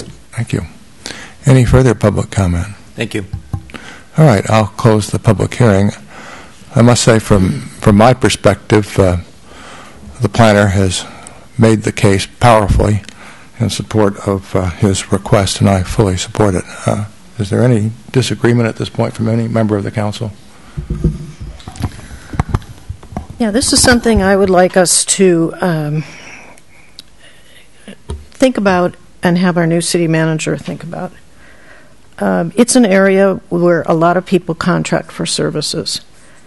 And in speaking with the manager in Yountville, his view, when I asked him, was that raising the salary wasn't really going to guarantee we'd get somebody here who would stay here. It seems from tonight, just coincidentally, we contract in Public Works. We're contracting with M Group. Even if we hire our own person, we're going to contract with Interwest for some things. It seems to me that we should step back and see if we can achieve some economies of cost and efficiency by maybe moving to contract services in this area generally. We're sort of parceling it out. There's also, I think, the ability for shared services with other towns like Yountville. I think that who you get and how it works depends on the contract and how you write it. As far as I know, the person who works for Yountville is there every day like a normal staff person. And I think that I believe I heard him say that if they weren't satisfied with the main person who had been assigned to them, they had the ability to request a change in personnel. I just see it as an opportunity for us to look at whether or not we could do things differently, achieve the same level of service or more without continually having to have more staff and more administrative burden. Okay. In talking with contractors, their view is really it doesn't make a difference as far as service, whether it's contract service or an employee. It really depends on the person. And I would at least like us to give this some more thought. I mean, once we have hired someone, we've closed the door on trying to figure out if there's another way to do this. Okay. Any further council comment? Mr. Doring? Well, I just wanted to disclose that the planner and I, planning director and I, have had a number of what I would call very spirited offline emails where I probed these issues fairly vigorously, and he responded fairly robustly, which I appreciate because he gave me a lot more insight with respect to the three issues that I think dollars is a big issue, but the three issues that he talked about in his emails to me that I found persuasive were the notion of accountability, flexibility, and consistency. That was something that I did not know about as much as I know now. I feel more educated on the issue. I think there are all kinds of reasons that would support a chief building official, and so I'm supportive of the staff recommendation. At the same time, I think there are areas that we definitely need to pursue in terms of shared services, and I would say code enforcement is one where you pull that aside and say, look, let's just focus on that. There's really a lot of opportunities in Napa County with Yountville and Calistoga there and in many other areas. So I see the points being made. We need to drive down our costs as much as possible, but there is a huge benefit in my mind in terms of really, I call it the chain of command issues, but that's really a summary of the 3 points you made: accountability, flexibility, and consistency. I think that's important for us to have. I think we're not Yountville. I think Yountville has a good model, and it probably is excellent for them because I don't know if they can even keep a chief building official occupied full time. So that makes perfect sense for them. 92 permits a year versus 600, I can see that. So I'm supportive of the recommendation, but I would like another discussion about how we could figure out other areas where we can do shared services, in particular code enforcement. All right. Okay, Mr. White? I would love to echo Paul. I truly believe that, like what Anthony said, we really need to have a building official here in town. The consistency is a huge factor, and just the familiarity and the relationship with the townspeople, I think, really makes a big difference. So I am wholeheartedly in favor of the staff's recommendation. Mr. Ellsworth? Yeah, the concept of having somebody here on staff who's in town makes sense. They will get to know the community, get to have their eyes on things. I think there's a lot of merit to that. And in talking to people the last week, the last couple of days, it seems there is a lot of merit in that. However, I think the idea that we're going to have a new city manager soon, and it's right around the corner, and giving that or allowing that person the opportunity to be the sort of the guiding force in who this person may be, if this is the best way that works for them. I think waiting until that city manager is in place and doing what we can do to get through till then, and then I guess I'll liken it to a football coach wanting to draft their own players because of the way they're trying to organize their team. So I feel while there's merit to the idea of having somebody on staff, I think that discussion should wait till the new city manager is here so they can be part of that decision. Ms. Koberstein, anything further? I don't have anything further other than this is a department and a function that has a lot to do with community service. And I'm just looking for the best community service. The fact that we issue 6 times the permits of Yountville makes me wonder, how can we be doing that? Are we really at the same level of service? And this may be an area where to have contract services gives you the flexibility, like you were just talking about with M Group, where you get really busy, you get more help. You want to back off, you can back off. And to just have one person here, as you said, that person's going to be sending stuff out to M Group anyway. And so my preference is really, I think I agree with Councilmember Ellsworth. I would like to leave the status quo as it is and bring this to our new city manager as something to take a close look at. We may have somebody who's worked in 5 or 10 other places and has another model, but I would prefer not to move forward on it right now. Well, I think I endorse the comments of both Councilmember Doring and Vice Mayor White. I think it's very important that we move forward with this and that we move forward with it now. We have the recommendation from our planning director. This person is going to report to the planning director. We have a memo that's been signed off and approved by our interim city manager. It seems we've gone down this road before. It's worked well for us, and so I fully support it. The chair at this point will invite a motion to accept the staff recommendation.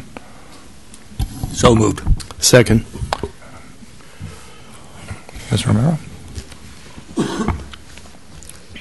Councilmember Doring? Yes. Vice Mayor White? Yes. Councilmember Ellsworth? No. Koberstein? No. Mayor Galbraith? Yes. Okay, good. That takes us to our next item, do people want to break before we get to the next item, or just push on? I'm going to take a break. All right, so we'll take a 5-minute break, which inevitably is closer to 10. Thank you very much. Congratulations.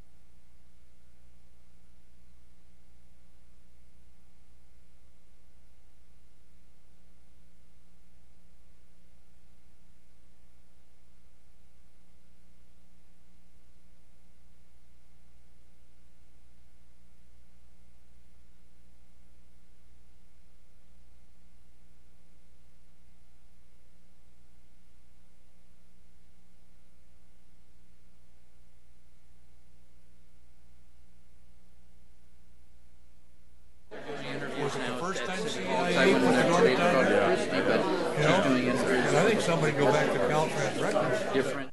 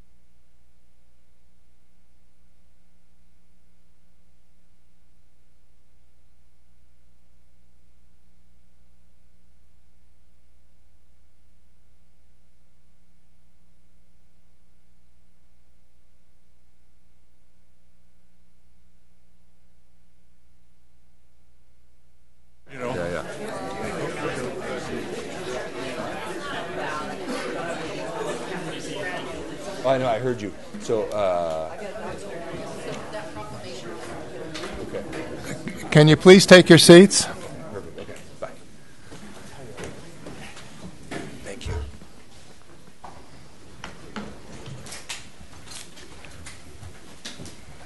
All right. Good late evening. This takes us to item 9.2, which is consideration of proposed Greater St. Helena Property and Business Improvement District. And this is a complicated matter, and with the council's indulgence, I'm going to treat it as if it were a land use matter, meaning that the chamber, if it wishes to speak, can have 15 minutes and then 5 minutes for response, although I would hope it wouldn't take all that time. Yeah, my mics are on. Is that okay with the council? Yes. May I make an announcement? Sure. Mr. Mayor. I sought an opinion on whether I could actually participate in this PBID discussion. I sent the request, an extensive request, on February 7th to the FPPC.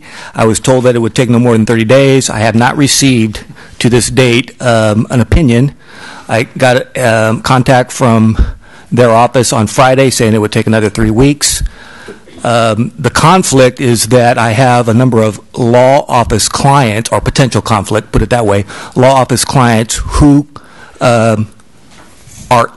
whose properties are within the proposed district. And so I am reluctant to participate in the matter until I receive an opinion, and so I'm going to recuse myself on the issue. Okay, thank you, Mr. Dorian. All right, let's begin with the city manager. Good evening, Mr. Mayor and members of the council. I placed this item on the agenda this evening because of the pending time deadlines that the chamber is facing. We have expended some staff time, and we are exposed to expending a lot more staff time. So my recommendation for your action tonight is to give staff direction.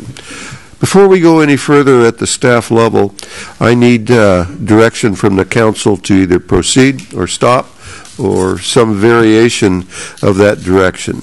In that regard, I've asked the chamber executive, Pam Simpson, to attend this evening and to share her comments, kind of a status report on where the chamber is with regard to the PBID.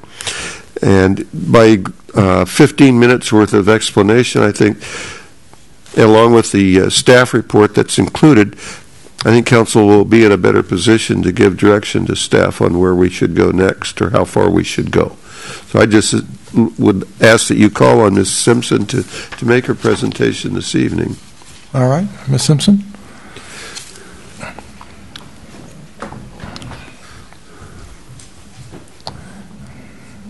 Good evening. Pam Simpson, St. Helena Chamber of Commerce. Thank you for putting this on the agenda tonight. So there's another opportunity for people to hear about the proposed P-bid.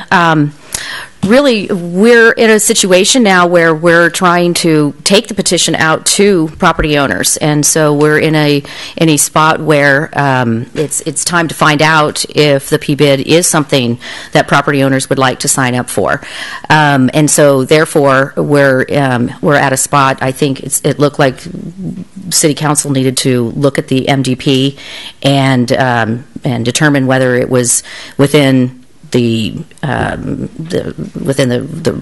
jurisdiction of the laws of St. Helena and fit and conformed before we were going to go out to the property owners. But tonight we were actually looking just to answer your questions about the MDP. We were planning on doing a formal presentation about the entire district once we had support and could show you more support from the property owners. So if I can address just a couple things in the city attorney or the staff report that the city attorney read through. One of the things that was being requested tonight was a resolution to ask the county to include county properties in this district, and we wanted to sort of speak to that. This requirement or this ask of the city or ask of the county to give consent for the properties is not legally required. It's a resolution that is sort of a common courtesy to the county, and it's usually done once the P-bid has shown, again, some support for the P-bid, and which means we've actually put the petitions out and we've actually gotten some support, which we haven't done yet. So we're respectfully asking you not to vote on that resolution tonight, that resolution would be postponed until the May council meeting when we can come to you and actually show you that there is some support. If you voted on a resolution tonight, you're in our opinion, you're putting the cart before the horse. You're basically saying that if you vote yes, you're saying that in theory you like the idea of the P-bid, you think that this is a good idea, and that might give the wrong impression to some of the property owners, and conversely the same way. If you vote no on this, you might again be giving property owners some indication that you're not supportive of the P-bid. So we would hope, it looked like most of the information in the staff report was accurate. I did bring Civitas advisors here tonight who we've been working with for the last year on the P-bid. I think that they would like to address a couple things in the staff report, but the main thing I wanted to bring across was the resolution and possibly not taking that up tonight. And also, we're here to answer questions. We're here if you've got particular questions about the city's properties, their assessment, and if you've got questions about how anything was formed. But at this point, we're still in that preliminary phase, and we're just at the point where we're ready to take it out and find out if there is property owner support for it. All right, good.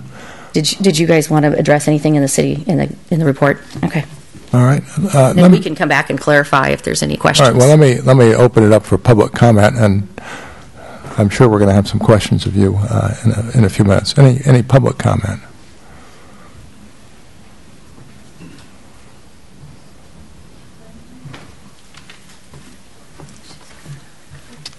I have so many questions about this. I took a look at the area that's going to be included in this business district, and quite frankly, it looks like a gerrymandered voting area from some other state. I don't understand why. A couple of us came from the state of Massachusetts. That's where Governor Jerry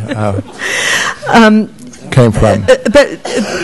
But I just looked at the detail for the area that's around where my home is, and I see private residences in Zone 1, and I see one of my neighbors in Zone 4, and the entire length of Pope Street is part of this, and I don't understand why that's included in a business district, or a proposed business district, and why those properties are going to be assessed and beautified. I don't know what beautification is warranted there.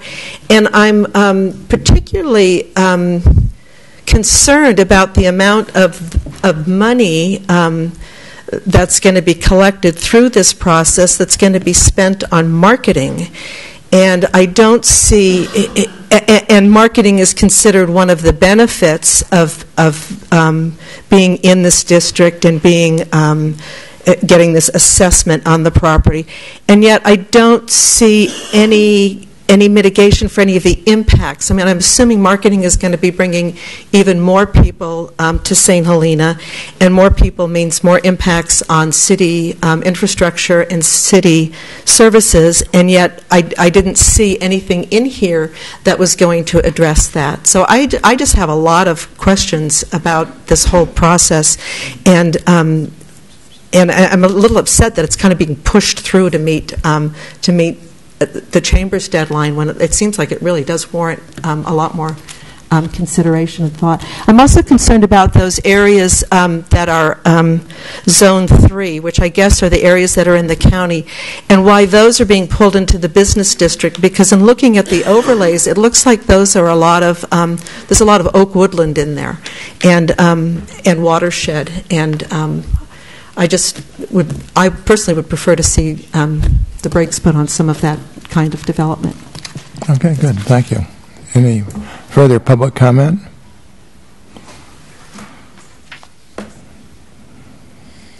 My name is Bobby Monette, and I'm speaking as a citizen. And I did go to one of the workshops, but I must say this is complicated, so I don't pretend to totally understand all about it, but these are still some of the concerns I have. I'm open to learn more. But it seems to me that the system is based on a business model, in this sense, that those with the most investment have the most votes. So it's not, which is fine. I think that's fine. It works in corporations and it works in business. And again, I echo what was the other speaker just said, that disbursement of funds that without public input and benefits, and not the impacts guiding these decisions, is something that really bothers me, because if there were no public funds, it would just, the business model would seem to me to be totally appropriate. But since there would be public funds, that aspect of the model is really in conflict with governance.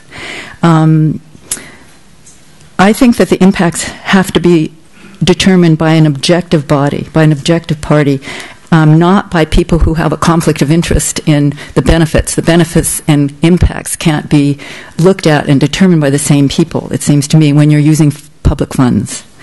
And so I already said, if any pubs are being involved, I think this model is inappropriate. If there's any taxpayer money involved, it must be collected and dispersed in a way that is transparent to the public, open to public comment at every stage. And my understanding is that the public would not be involved in any of the stages, and with appropriate oversight from independent parties who could actually look at the impacts without any investment in the outcome. So to my mind, it seems antithetical to allow any public monies in this plan, seems antithetical to the fiduciary duty of the City Council, because it will be allowing public funds to be used in a way that will not involve all the checks and balances that are usually applied to the use of taxpayers' money. Thank you very much. Any further public comment?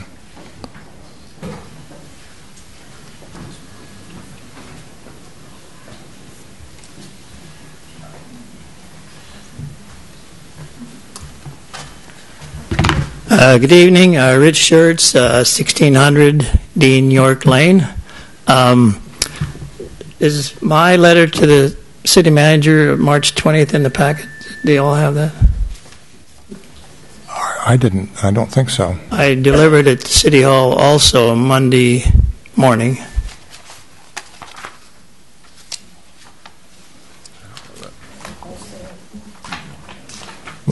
Anyway, if you're at all familiar with the proposal, they've got 4 districts, 1, 2, 3, 4.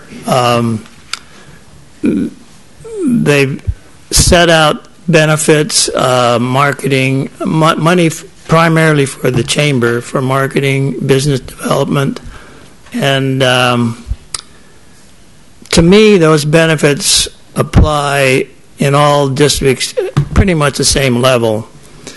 But we've got a rate schedule, which, if you're not familiar with this, the rate schedule for District 1, which is the downtown area, is 50 times higher than the rate schedule for the blue zone or District 2, 200 times higher than the rate schedule for District 3.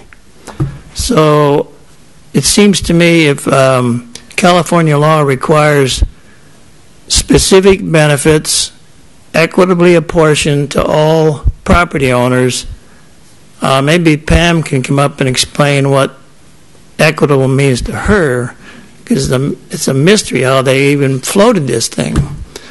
And one final thing, in the handouts, we were all told that if this passes, chamber dues will be eliminated.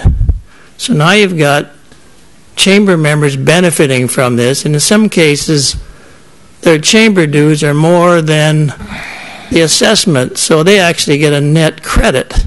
So maybe Pam could respond. Okay.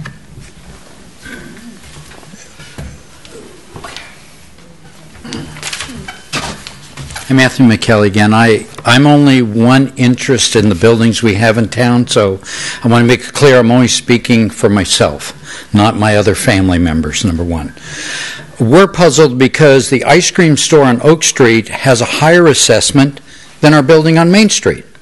Like Rich was saying, we don't understand why that building has to pay more when it's not even on the main street. And I understand when I went to the workshop, it's because of the size of the building. And granted, the building on Oak Street is a little larger, but it only has professional services there other than the ice cream store and the hairdresser, where the building on Main Street is definitely a building. However, this all has come about to us in the family, because I've talked to my cousin, that the businesses are being required to pay for all the sins of the city for the last 50 years. I was alive when the city came to my father and uncle to plant the trees downtown. And when they did that, they said if we, and Mayor Aqua was the mayor then, that if we allowed the businesses to put in these trees, we'll take care of them. City, a year later, said, no, that's your responsibility now. And that wasn't right. And now those trees have backed up our sewer twice. And I know this improvement district that they want to do is supposedly going to clean up town. I've seen all the drawings. But it's not going to make our business any better. Not with the $800 that the city now is charging us for our 2 businesses to operate because of the sewer rate. Now you're going to put another $2,000 on one building, $1,500 on the other. Does the chamber think that we as landlords are just going to keep absorbing these costs and not pass it on in our lease agreements? I mean, the tenants are the ones that are going to bear the burden in the end. And then they're going to leave town, and then, I don't know, we'll end up at the Gap or somebody else in town, because they're going to be the only ones that can afford to be in business here. And a question I had to Pam was that, okay, today they want $700,000, but it doesn't mean that next year or 3 years down the road we want $1 million. So we're going to raise your assessment and we won't get to vote on it again. Unless I was mistaken when I went to that meeting, and she can clarify that. Because there is no sunset, there is no max cost they're going to do to us. And we've gone to the chamber, and I don't mean to pick on Pam, but the side businesses off Main Street, nobody knows we're there. And nobody has helped us, or any of the other buildings, say there's businesses on Oak Street on Railroad Avenue.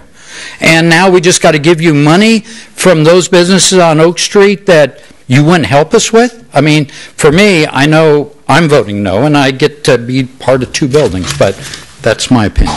Okay, good. Any further public comment?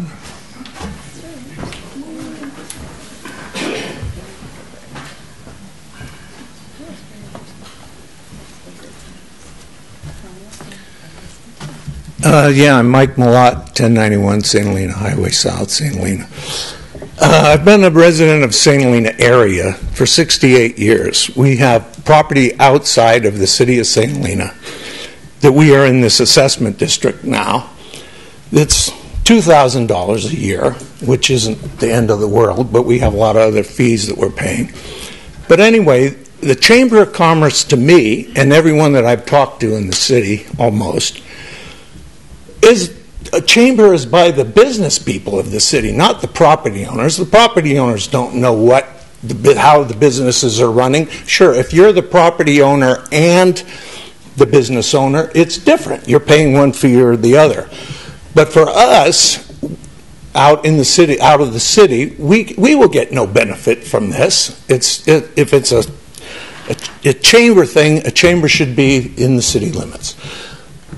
I went to one of the meetings and was given a lot of information, and some of the information wasn't correct. I was told that if a person didn't send in their ballot, it was considered a no vote. That isn't the case.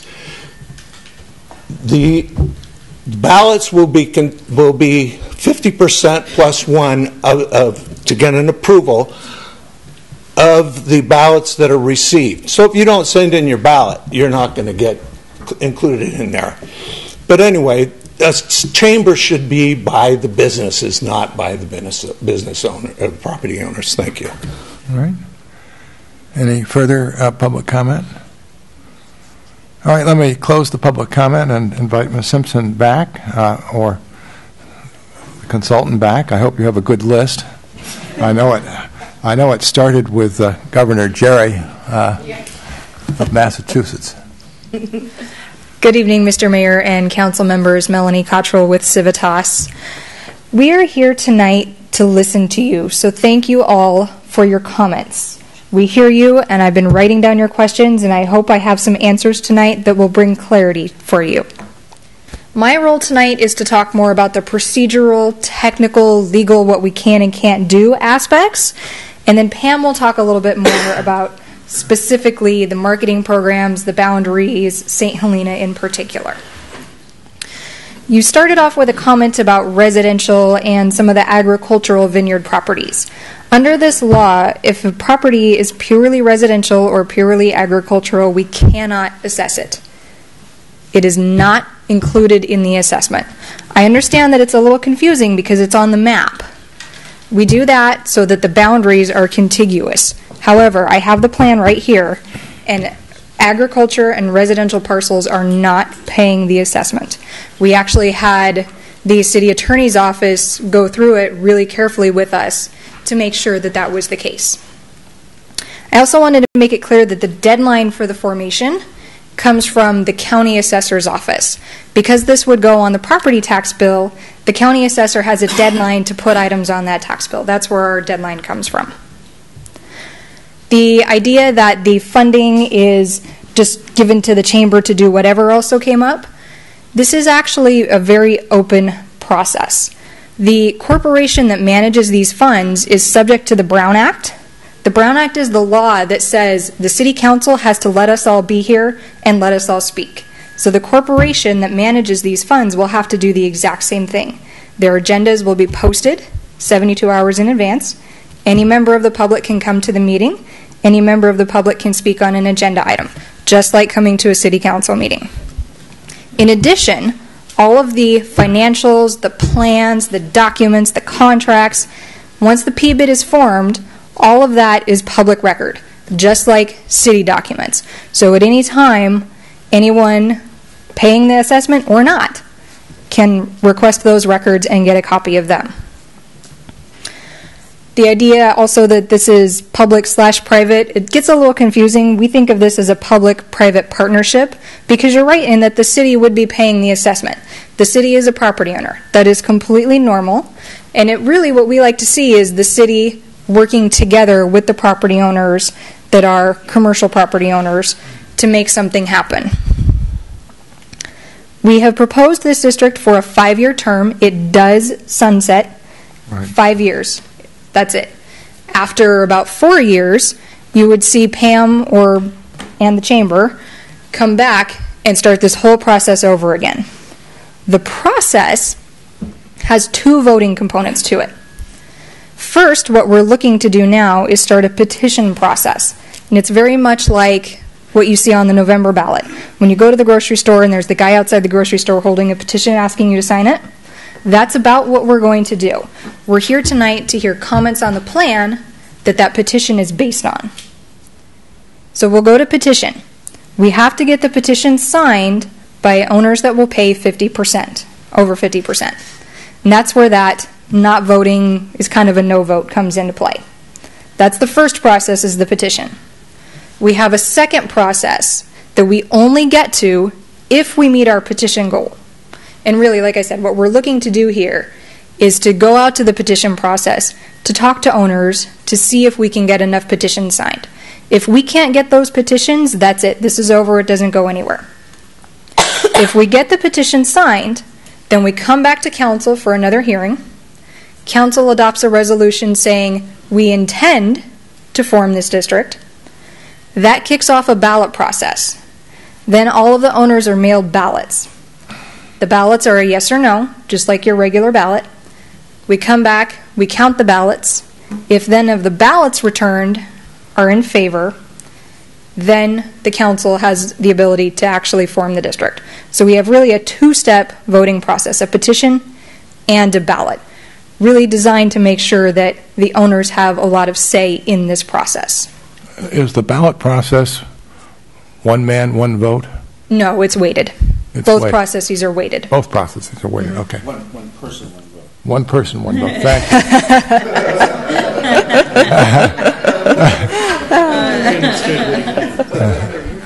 you. In keeping with assessment law, it is $1 equals 1 vote. All right. Yep. Also, there is no ability to raise the assessment beyond 3% every year during the 5-year term. So it's a 5-year term. It may go up 3% every year. That doesn't mean it will, but it can. And the management plan that we're going to be circulating after we get any comments tonight says the maximum annual rates in there. We cannot go beyond those rates without coming back to council, doing more hearings, going out to the property owners again. So we do have a 5-year term with a maximum amount that each owner would pay. Okay, good. Okay. That's the technical piece. And Pam, did you want to talk about St. Helena and your programs? Thank you. So, a couple clarifications. Everybody keeps talking about how the chamber's doing this, and I want to really, kind of back up and start with the fact that we had property owners come to us, and they came to us about a year ago when we saw the financial situation, and who said, "Is there a way that we can help? Is there something we can do?" Also came out of the ad hoc revenue task force, where we were looking at different options. Sales tax was the first step, but what else could happen? When we started looking at what could we do to increase revenue or and at least get improvements done in this town, it really came down to an economic development plan or some sort of economic development tool. PBIT is a tool. It is a tool that we can use, many of jurisdictions have, that allows us to get stable funding for some of the things that the property owners have wanted for a long time in this area, including, better downtown and beautification and a little more recognition for those county properties who are in the district, whose economies are affected by what happens in St. Helena. So, just to clarify again, it wasn't the chamber on our own just thinking that this is a great idea. This really did come from a collaboration of property owners who've also invested with the chamber in starting this process. And like Melanie says, tonight we're trying to get comments. This is we're trying to go out and find out what property owners think about that. We did several open houses where people did come. We didn't get a great showing, but we did get lots of people come and ask questions. I've taken a lot of phone calls. I've gone out personally and talked to a lot of people. We wouldn't be putting this out there if we didn't feel like we had some real need in this town for something like an improvement district, and if we didn't feel like we had some support. And of course, this is not going to be easy, but this is going to be a great process of explaining to people what we could do. Again, there's 3 services that would be provided. It's going to be beautification and maintenance, for a lot of it for downtown, but some of it in the outlying areas as well. Marketing, Mr. Morley's or Mr. Malat's tenant is Delectus Wine. They need marketing, and they benefit from the marketing that we do. And as do a lot of the businesses that are in the county areas. And so when we market St. Helena, they do benefit from the marketing that we do. And the marketing doesn't see city lines. They don't see city limits. Visitors who come here don't know if they're at Dean and DeLuca, whether they're in the city of St. Helena or whether they're not. We are all in this together. This is a county thing, and this is a greater St. Helena thing. We also had property owners who came to us and said, what can we do to help? These are property owners who are not in the city limits. These were property owners who felt like their businesses could be hurt should something happen with the city of St. Helena's financial situation. And so who long felt that they were part of the St. Helena family and long felt that they were part of contributing to the St. Helena economy. So this is the reason that we went beyond the city of St. Helena lines, because it's very hard when you're doing marketing for this entire area not to include all of those folks. So that's sort of a background on why we formed the district the way we did. And a little bit about some of the programs that we intend to do. One of the third ones that I said was business development. A lot of that, I see what could happen with business development is a lot of business attraction. It's something we haven't had in this town, something we've talked long about.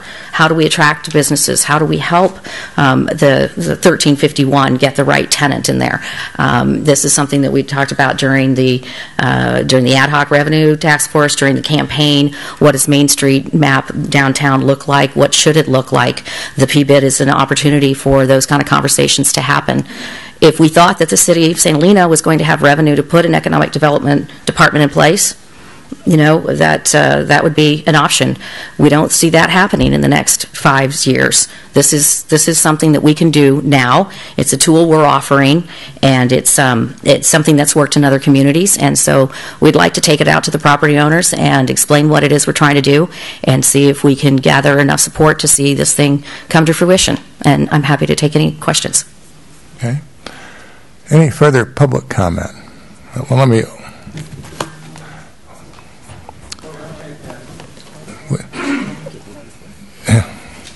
We typically only allow once, Mr. Schertz, but go ahead. We'll waive that. I didn't hear a response to my question regarding the vast differences in the rate schedule. 19 cents, almost 20 cents a square foot in the red zone 1, 4/10 of 1 cent in zone 2, and 1/100th of a cent in zone 3. All right, let's see whether we can get a response. Fair enough. When we design these districts, one thing that we do is we look at the concentration of businesses and the concentration of services. And we look at where we're going to be doing the most frequent, intensive efforts, and where else could still benefit, but not need as frequent and intensive services. So what we did when we were designing the various zones was really look at the concentration of businesses, and you can see even in the size of the pieces of land where we have a lot of businesses, we tend to have smaller parcels. As we move out of that smaller core, we see businesses that are a little more spread out, parcels that are a lot bigger. We start to see the vineyards interspersed. So what we did in designing this was try to really relate the assessment back to the benefit, as we have to do by law, taking into consideration how those various kinds of parcels will be served by the PBID. So in the zones that are paying the most, the services are very concentrated and they will be getting the most service. There are some services that will only happen in the higher paying zones. They will not happen in the exterior zones because they're things like infrastructure that are very location specific. So we tied that to the location, and the outer parcels don't pay as much per square foot because they don't receive the same benefit as those parcels that are really close to where those infrastructure improvements will be.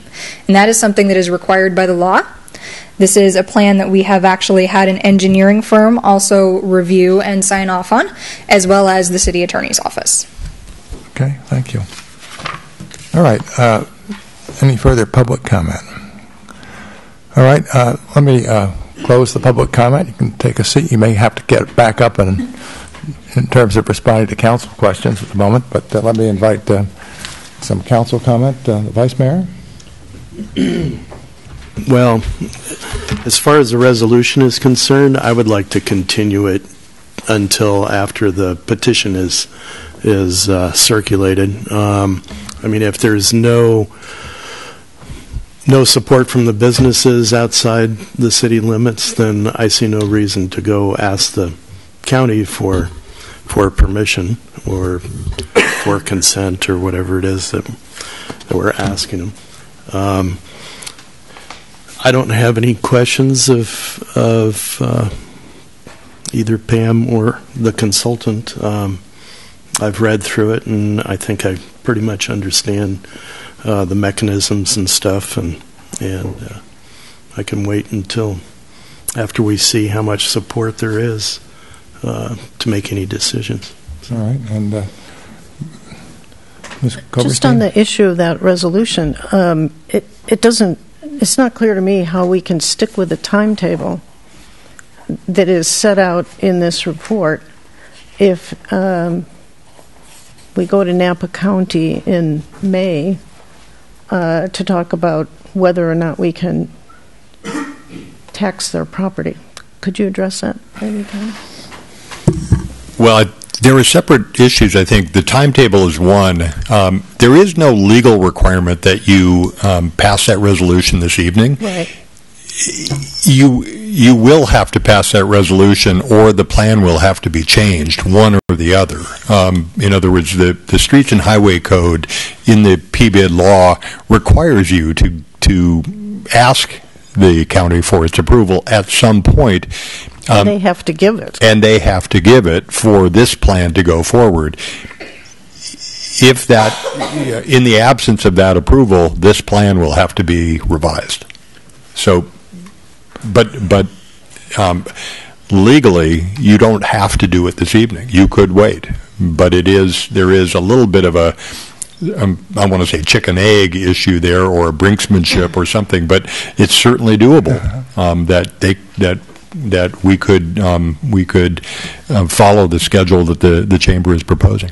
All right. In other words, it doesn't have to be done this evening under the PBID law. All right. Yes, go ahead. Just to add to that, procedurally, what standard practice is we do the petitions, we come back to council with two resolutions, the consent resolution that's on tonight and the resolution of intention. Those are typically done together, and that gives us a minimum 45-day window to go to the county and have them adopt that resolution. Jane in my office has already been talking to the county, and they have expressed that they are generally supportive. So we'd like to take that resolution to them once we know that the city is moving forward and we have petitions in hand. All right. As you think about the timeline, at the last city council meeting, we talked about canceling the meeting on July 27th, so keep that in mind. I will not be here on that date. All right. Ms. Coberstein? Yeah. Yeah, at the risk of speaking longer than Councilmember Ellsworth before, I just want to get my views on this issue out on the table. Our manager has asked us what our sense is and how much more time the staff should spend on this. I do want to thank Pam and Marcus. They met with me in January, and then again after that when I had some questions about the map and other things. But after giving this a lot of thought, I think we should stop the process now, actually.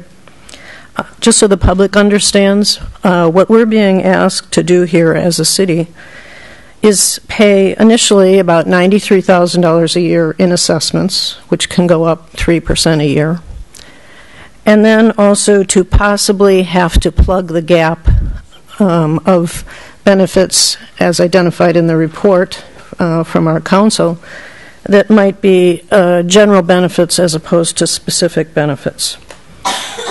And for the city if you take that amount and then you increase it by 3% every year, that's about $835,000 over 5 years.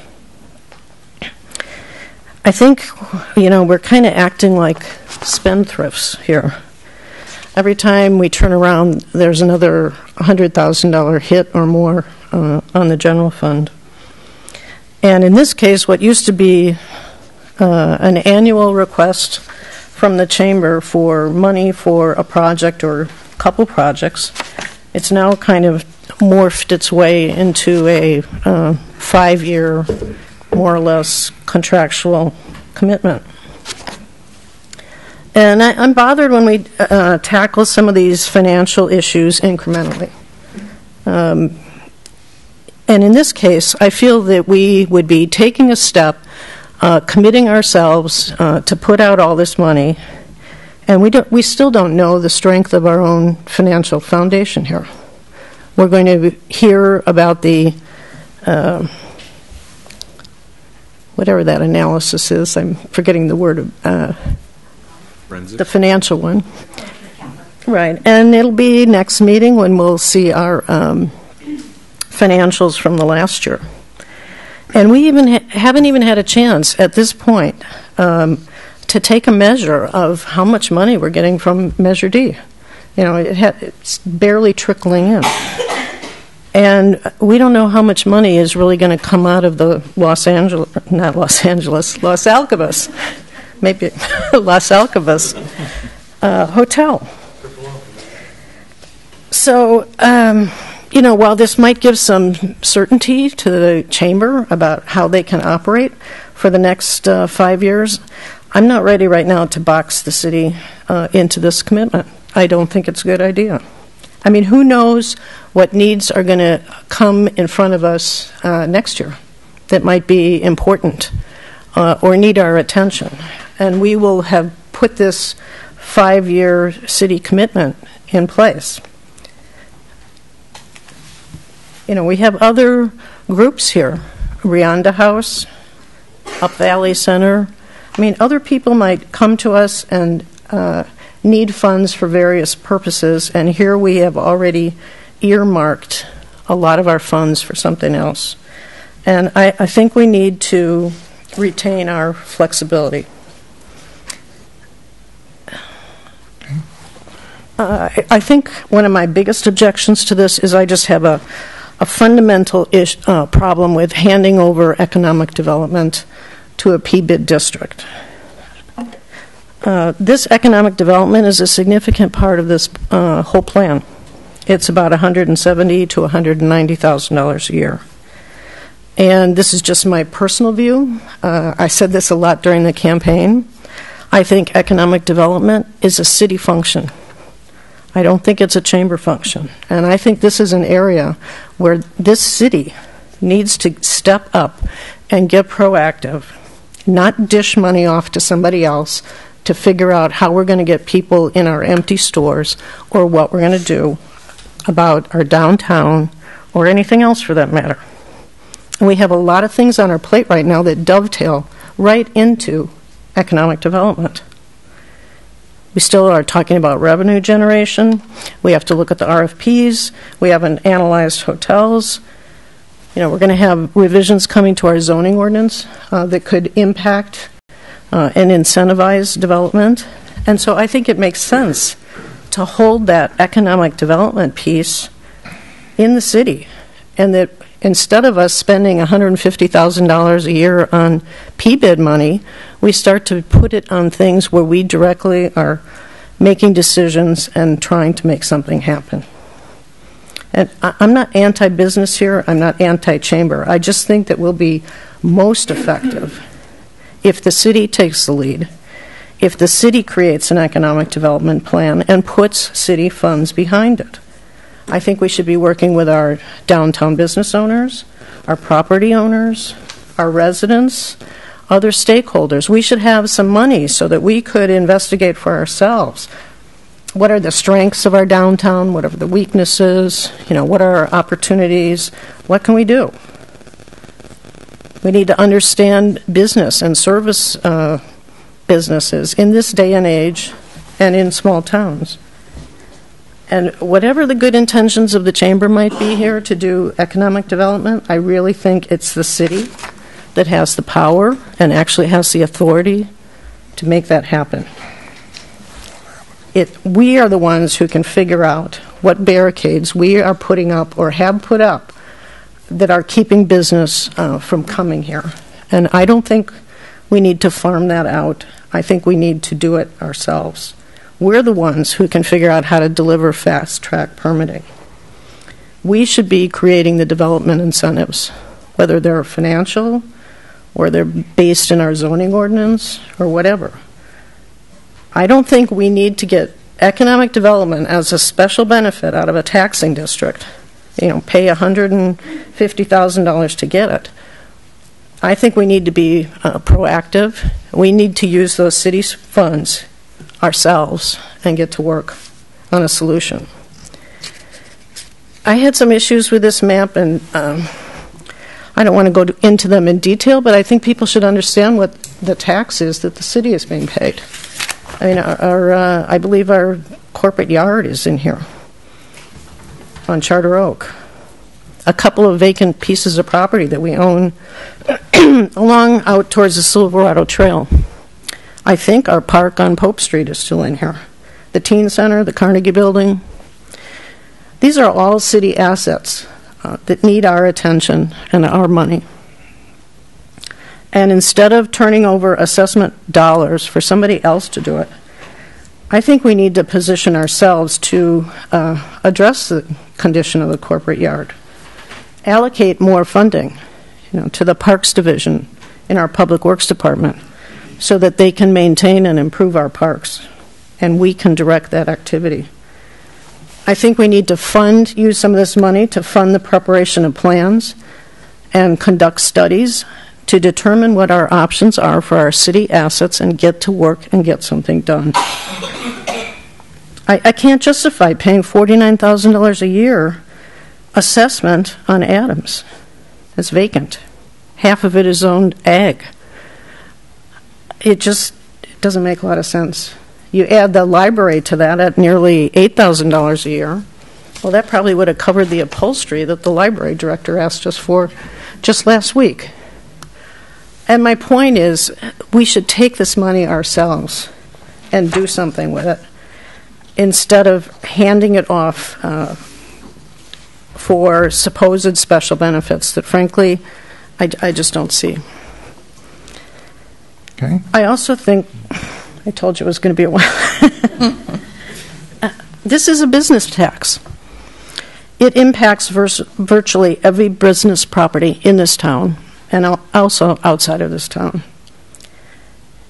By adopting Measure D, we put in place just one of the recommendations of our Revenue Task Force, and they made a lot of recommendations.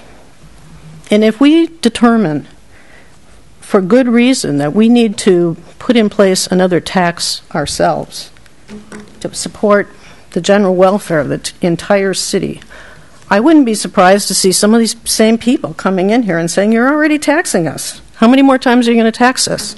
And I wouldn't blame them for doing it. And I really feel that we need to reserve that power to ourselves for things that are general need of the whole community, and we have an open hearing about it and decide if we're going to proceed.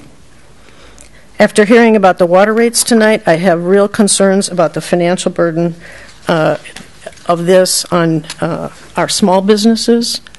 I do feel it's going to be passed through to many of them. And can they afford to stay in business if we pile another $100 or $200 a month on them through assessments? Based on what I heard tonight, I think they're barely going to make it. They're going to barely be above water, or they'll be below water with these water rates. And lastly, I firmly believe that chamber marketing and administrative costs should be supported by the membership dues. And the other grants, corporate sponsorships, wherever they can raise money, there was an indication in the report that they had other sources. I don't think that we need to create a public tax structure to support marketing and chamber administration. So when you take that economic development piece out of this program, you still have marketing, you still have administration, and then you have maintenance and infrastructure.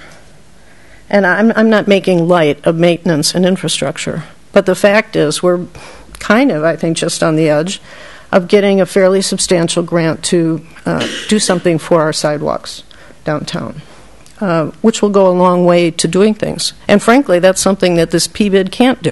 The PBID cannot step in and do something that's a normal government function. You can supplement it, but you can't do it. I would say let's stick with the current model or the old model, and if there are infrastructure or maintenance or beautification projects that the chamber or anybody else wants to bring to the council, bring them to us one at a time or bring them to us at our budget session, and we can decide on them and award money to do them. I'm not opposed to us allocating funds for those purposes. What I am opposed to is throwing this money in a pot and losing our own ability to do some really important work here. So, my view here is that I can't support this. I wouldn't urge this city to move forward at all beyond where we are now. If a resolution comes back, to engage the county, I won't support that either. I don't support including all this city property in this district. A lot of it just doesn't make sense. It takes more money from the city that we could be using for something else.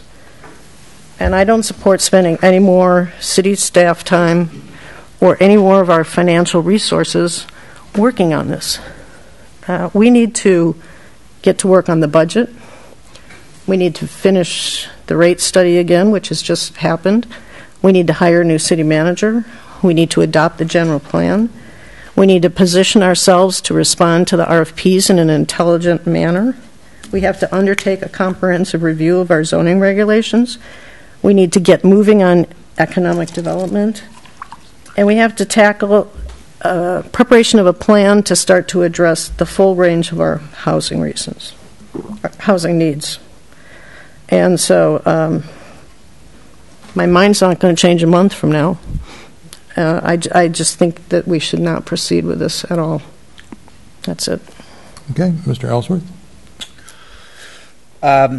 So my thoughts on this, when I was, I met with Pam and Marcus a number of months ago, and on paper, the idea of a PBID or a tourist improvement district in some areas may work. I have visited recently. I went to Indio, where there was an area that it seemed to really work there because it was a commercial area with access to the freeway. It wasn't in a residential area, and it was in a town that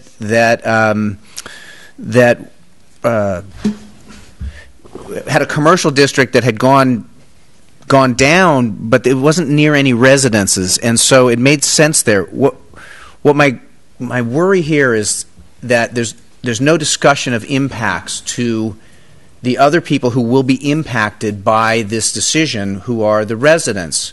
We have a unique situation here where our thoroughfare we share it. Our businesses share it with our commercial use. So we're all in the same boat.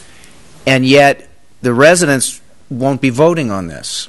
So I have a problem with that, where those who will be impacted won't have a vote. In the county, they created a TID based on hotel tax, and it's stipulated that none of the money, none of the $6 million can go to analyzing impacts or addressing impacts. And I was at a meeting where I said, it's as if the marketing aspect, you're inviting the whole world to a party. You know that lamps and chairs are going to be broken, but there's no stipulation for who's going to pay for it. So the absence of a discussion of impacts in here, I think, it's incomplete. And one of the things we continue talking about is having an overall cost-benefit analysis for the impacts of tourism. So if we know that our 5,000 residents are not causing the most impact here, but rather it's the millions of visitors. So how does that get addressed? And I don't see it here, and that concerns me. The fact that it's not voted on by all the people who will be impacted. If city parcels are included, that means that citizen resident tax dollars are going to this, but they don't have a vote. And to me, that's concerning. Also, the idea that it may be determined that another tax for the city, whether it be a parcel tax or a transfer tax or some kind of business tax, I think if this was in place, that would end that discussion. And I think that needs to be, all those need to be on the table, particularly when we have a new city manager here. This is 5 years. That's a long time if it doesn't work. So, and I had one more point here. So on page 125, number 4, it says an opportunity to establish private sector management and accountability.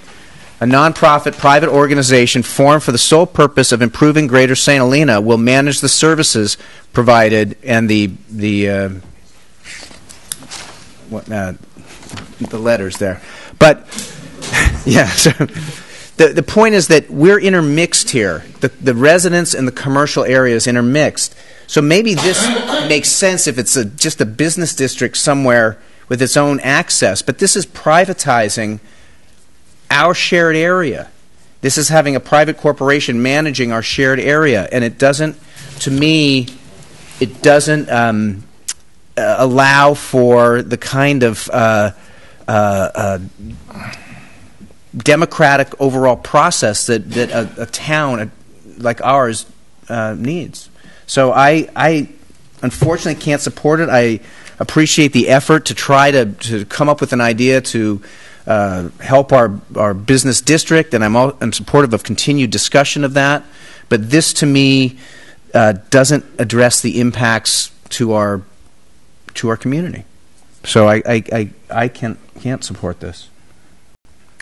Well, from my perspective, I thought Councilmember Koberstein made some good points. I don't necessarily accept many of them, particularly with respect to economic development. I think Ms. Simpson's absolutely right that we've talked about this ever since I've been in city government, and the city's not been able to muster the resources to engage in the type of proactive economic development that we should have. I wish the city could do it. I would agree with her that it's a better way to go about it, but I don't see it happening inside city government in the foreseeable future. I just don't. And I must say that also the PBID, if I recall correctly, was something that was and is supported in the general plan that's pending before the city. And so to my way of thinking, I agree with the Vice Mayor that this should go forward and see whether the property owners do or do not embrace it. We'll find out. It may well be, from what we've heard tonight, that it's going to be very hard to mobilize a sufficient number of weighted property interest to move forward. As for the city budget, my understanding, but maybe it's wrong, is that yes, there is significant assessment on the city, but at the same time, down the road, the city would not be renewing its contract with the chamber, which is about $200,000 a year. So there's a significant offset there, and with respect to the general benefit, I did not appreciate before this evening that the city could be contingently liable, or before I read the report, that the city could be contingently liable for that general benefit, but at the same time the chamber is asserting that one way or the other it would expect most of the general benefit to be funded out of grants, corporate sponsorships, event income, and so on. So hopefully that would happen and minimize the contingent liability of the city. At least my position for this evening is that I would vote to have the staff move forward with it, but it sounds like it's going to be 2-2, and absent a majority. I don't see how the staff can proceed with it unless until we get Mr. Doring back through FPPC clearance, and then see how he would vote with respect to it. The unfortunate side of that is that I think it's just going to blow the timeline that the proposers for the PPID wish, but unfortunately that's where we are. So unless anybody disagrees with that, I think there's no staff direction tonight with respect to it. Procedurally, do we, I don't know if you want to have more discussion or not, but procedurally, do we vote on what we were asked to vote on, and then we have a recorded vote, and then when and if Mr. Doring does come back, then it is proper to make a motion to reconsider? Well, I don't think it's, the way I read the rules, reconsideration would be made by someone that was in the majority at the meeting where it occurred. So if it comes back, it really comes back as a new matter that would require a vote at that point in time. But what I'm understanding is that the sponsors are not seeking a vote on in terms of a county resolution tonight, so that's not necessary. Right, but our manager has asked us to give him direction. That's exactly right. He's asked to give us direction. And what I'm saying, and what I thought I said, was that we're not able to, or the city council tonight cannot provide direction because, from what I hear, it's going to be a 2-2 vote. That is not enough to provide direction, and we're not going to know where we are unless Mr. Doring receives clearance.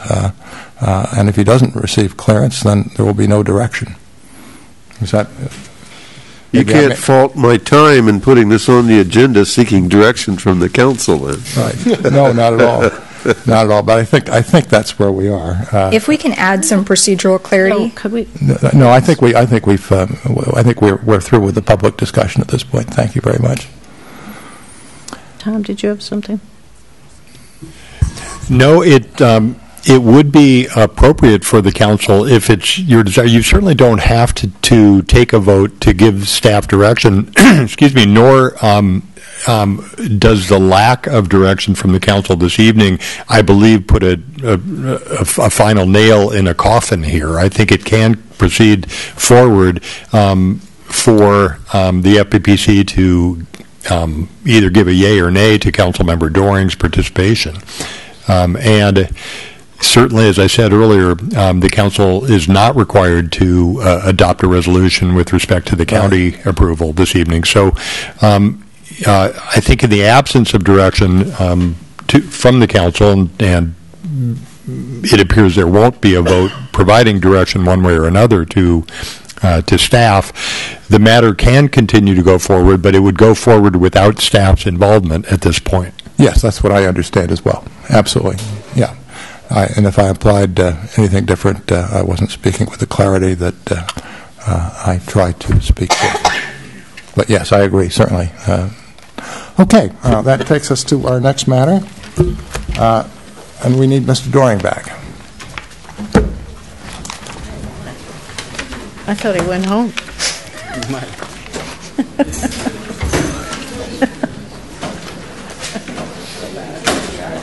He's been out there.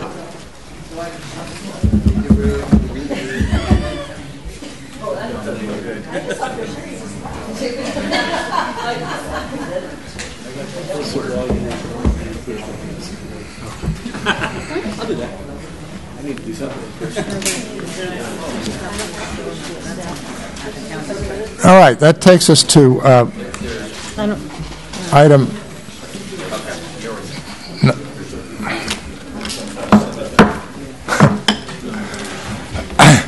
It's so late I can't even use the gavel with any force here. But let's take us to 9.3.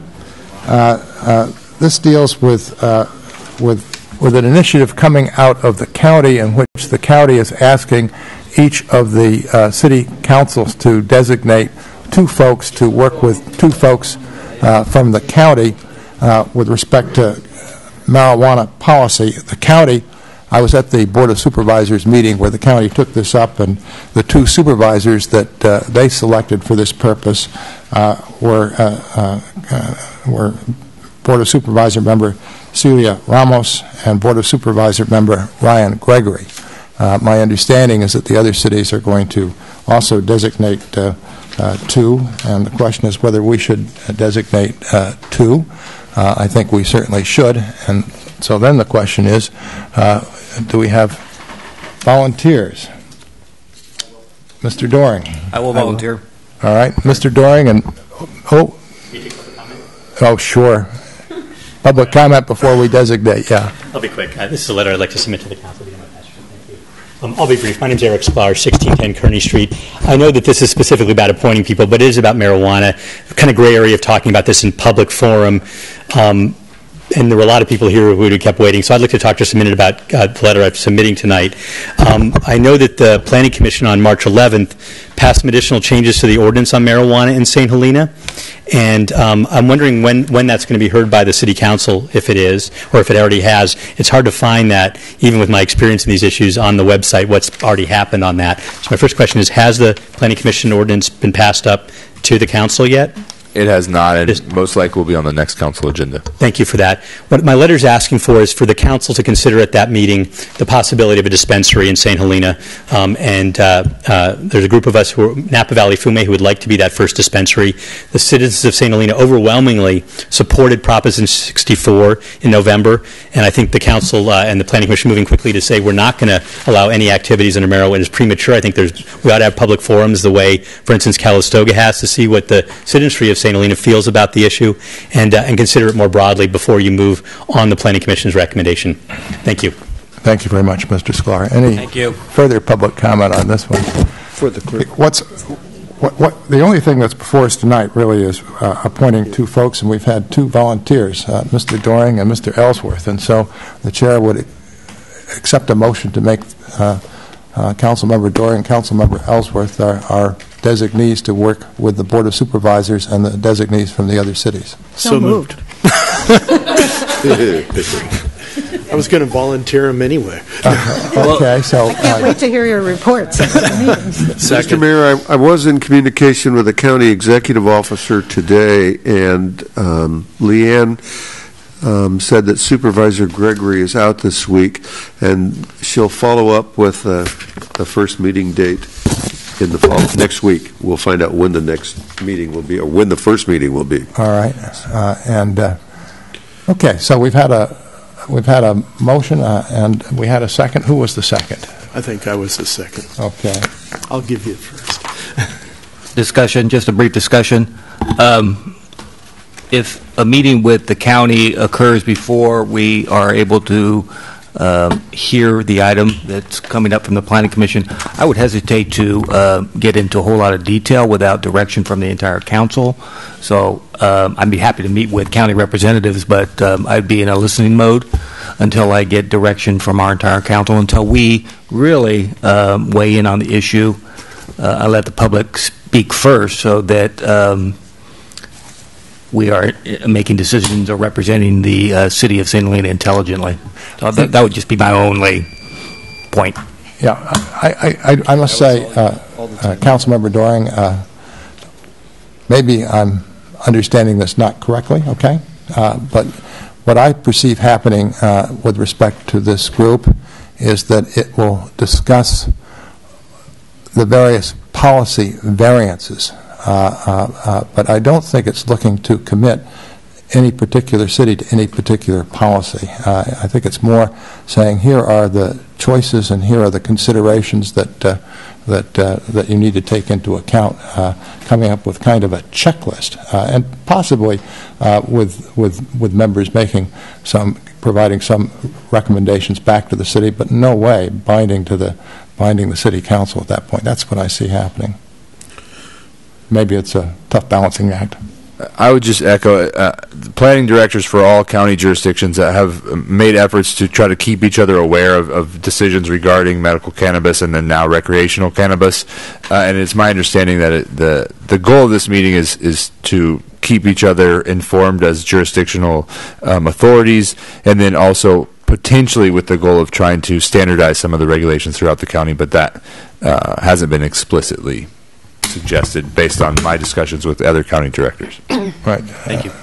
And I know that most both Mr. Doring and I listened in on an interesting discussion from the California League of Cities the other day, and it certainly struck me that the issues are considerably more complex than I had thought they were. That was what I got out of it. Okay, in any event, we've solved this problem. That takes us to 9.4. And Mayor Galbraith, we need a roll call.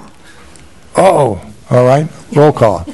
And will you please clarify who motioned first for the record? The motion was to appoint council members Doring and Ellsworth. And who made the motion? I made the motion. Yeah, that's Ms. Culberstein and Mr. White seconded We it. actually made it at the same time. Councilmember Koberstein? Yes. Vice Mayor White? Yes. Councilmember Doring? Yes. Ellsworth? Yes. Mayor Galbraith? Yes. All right, and that takes us to 9.4, and for reasons I've previously explained, I cannot participate in 9.4 as I have no FPPC ruling, and I've not sought one, quite frankly, with respect to this issue.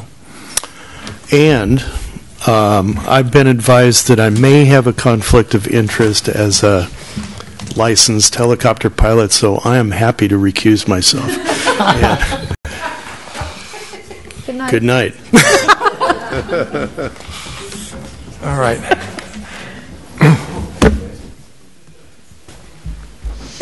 Good night, gentlemen. Well, I'd say the next senior person here is Councilmember Doring.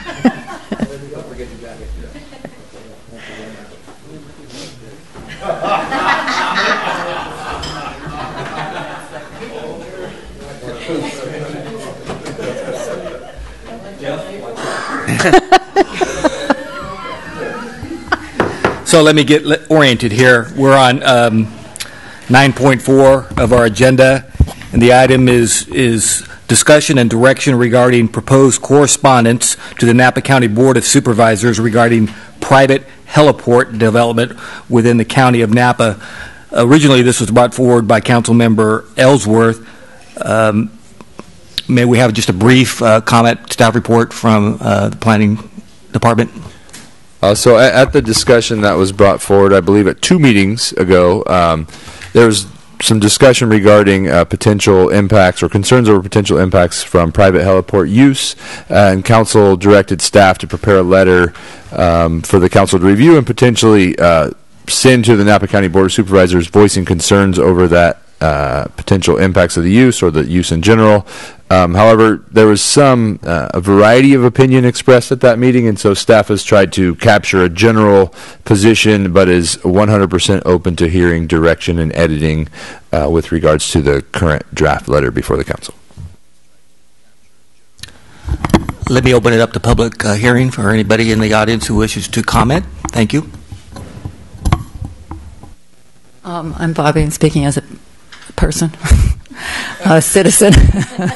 I'm not thinking very well. Well, I've said it before, but I'll say it again. I think that these heliports open up the possibility of really offensive noise pollution, and it gives no benefit to the community at large. It's only benefit for the few people who could afford to have a helicopter and and to be coming in and out. There is no way to enforce when they would come. I don't think there are any. That's if in the middle of the night, all night long, all day long, whatever. It just seems like opening Pandora's box in terms of noise pollution, which we've heard a lot about lately. So, I would really support whatever in this letter is opposed to this event of having heliports for helicopters in the valley.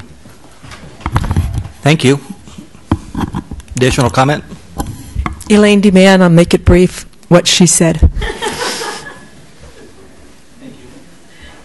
Brevity has its purpose. Sorry, I'm getting used to this. I did want to make an announcement. I think it's important to note that we received, at least I received today, 2 letters in general addressing the issue that we have. One is from the, who is this from? Let's see.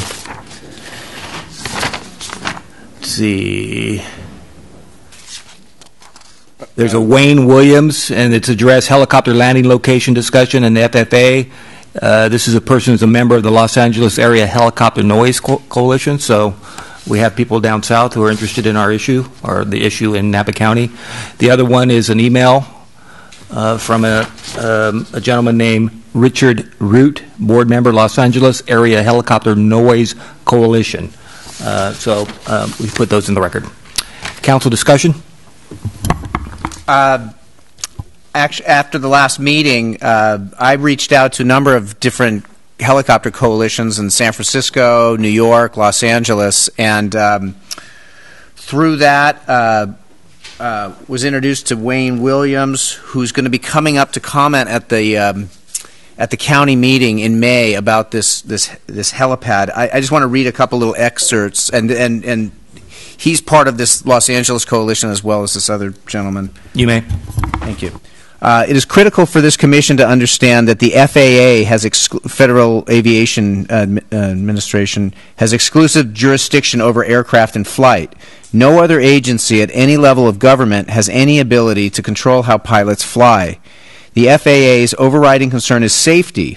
The FAA does not limit the number of aircraft that can use the airspace, has no minimum noise standards for helicopter flights, nor are there any noise regulations to enforce, other than that helicopters are to fly at least 40 feet above an obstruction. Let me repeat, 40 feet above any obstruction.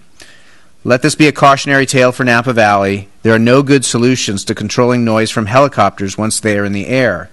That's from Mr. Williams. I'll read briefly from Mr. Roots. The FAA does not limit the number of aircraft that can use the airspace or where they fly, except when near airports or at very high altitudes. It has no noise standards for helicopter flights. It has no noise regulations to enforce. It does not respond to individual noise complaints. The only action the FAA has been willing to take regarding helicopter flights is to engage in meetings with pilots and ask them to voluntarily do better. Unlike fixed-wing planes, which are required to fly at least 1,000 feet above the ground, the FAA has no required minimum altitude for helicopters. Instead, each pilot decides how high or low to fly. Additional discussion, Mary? Yeah, I agree we need to go on record on this issue, and I don't have any specific comments on the letter. I think the idea that we need more of a planning process about this and some more public input so people understand it is a good way to express our concern. Okay. Last chance, I didn't technically close the public hearing. Anything else? Anyone else would like to comment before I close the public hearing? It is closed. I think the one point these letters address, and I think maybe one additional sentence I would put into this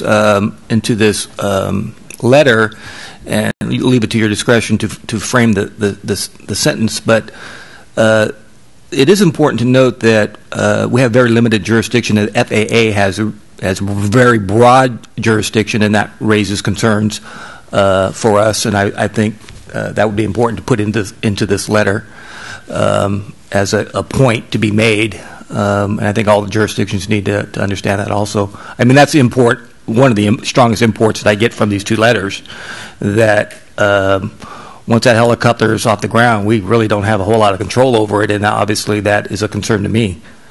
So that's incumbent upon the jurisdictions to use their land use authority, something like that. That would be something I would like to see in the letter. Yes, I think that's the point they're making. Is the one thing we have control over is the land use, and if we as they say, once you let the toothpaste out of the tube, you don't have you give up the control, and so making that clear that we don't have anything else but to try to limit it on the ground, and that should to some degree possibly limit at least the point-to-point travel or Uber model of helicopters, something like that. But I think you said it more succinct, much more succinct. Do you need anything else from us? Is that sufficient direction, or do we need something more formal? No, I think that staff has a clear understanding. I just mainly wanted to understand whether the council likes the general tone of the letter versus focusing on a specific application or looking at it generally. No, and it sounds I'm like comfortable with the tone of the letter in general. Yes. Is that the case, council members? Yes. Okay. So staff will finalize this and get it sent to the Board of Supervisors as soon as possible. All right. Thank you. It looks like we are adjourned. We are adjourned. Thank you. Oh, sorry.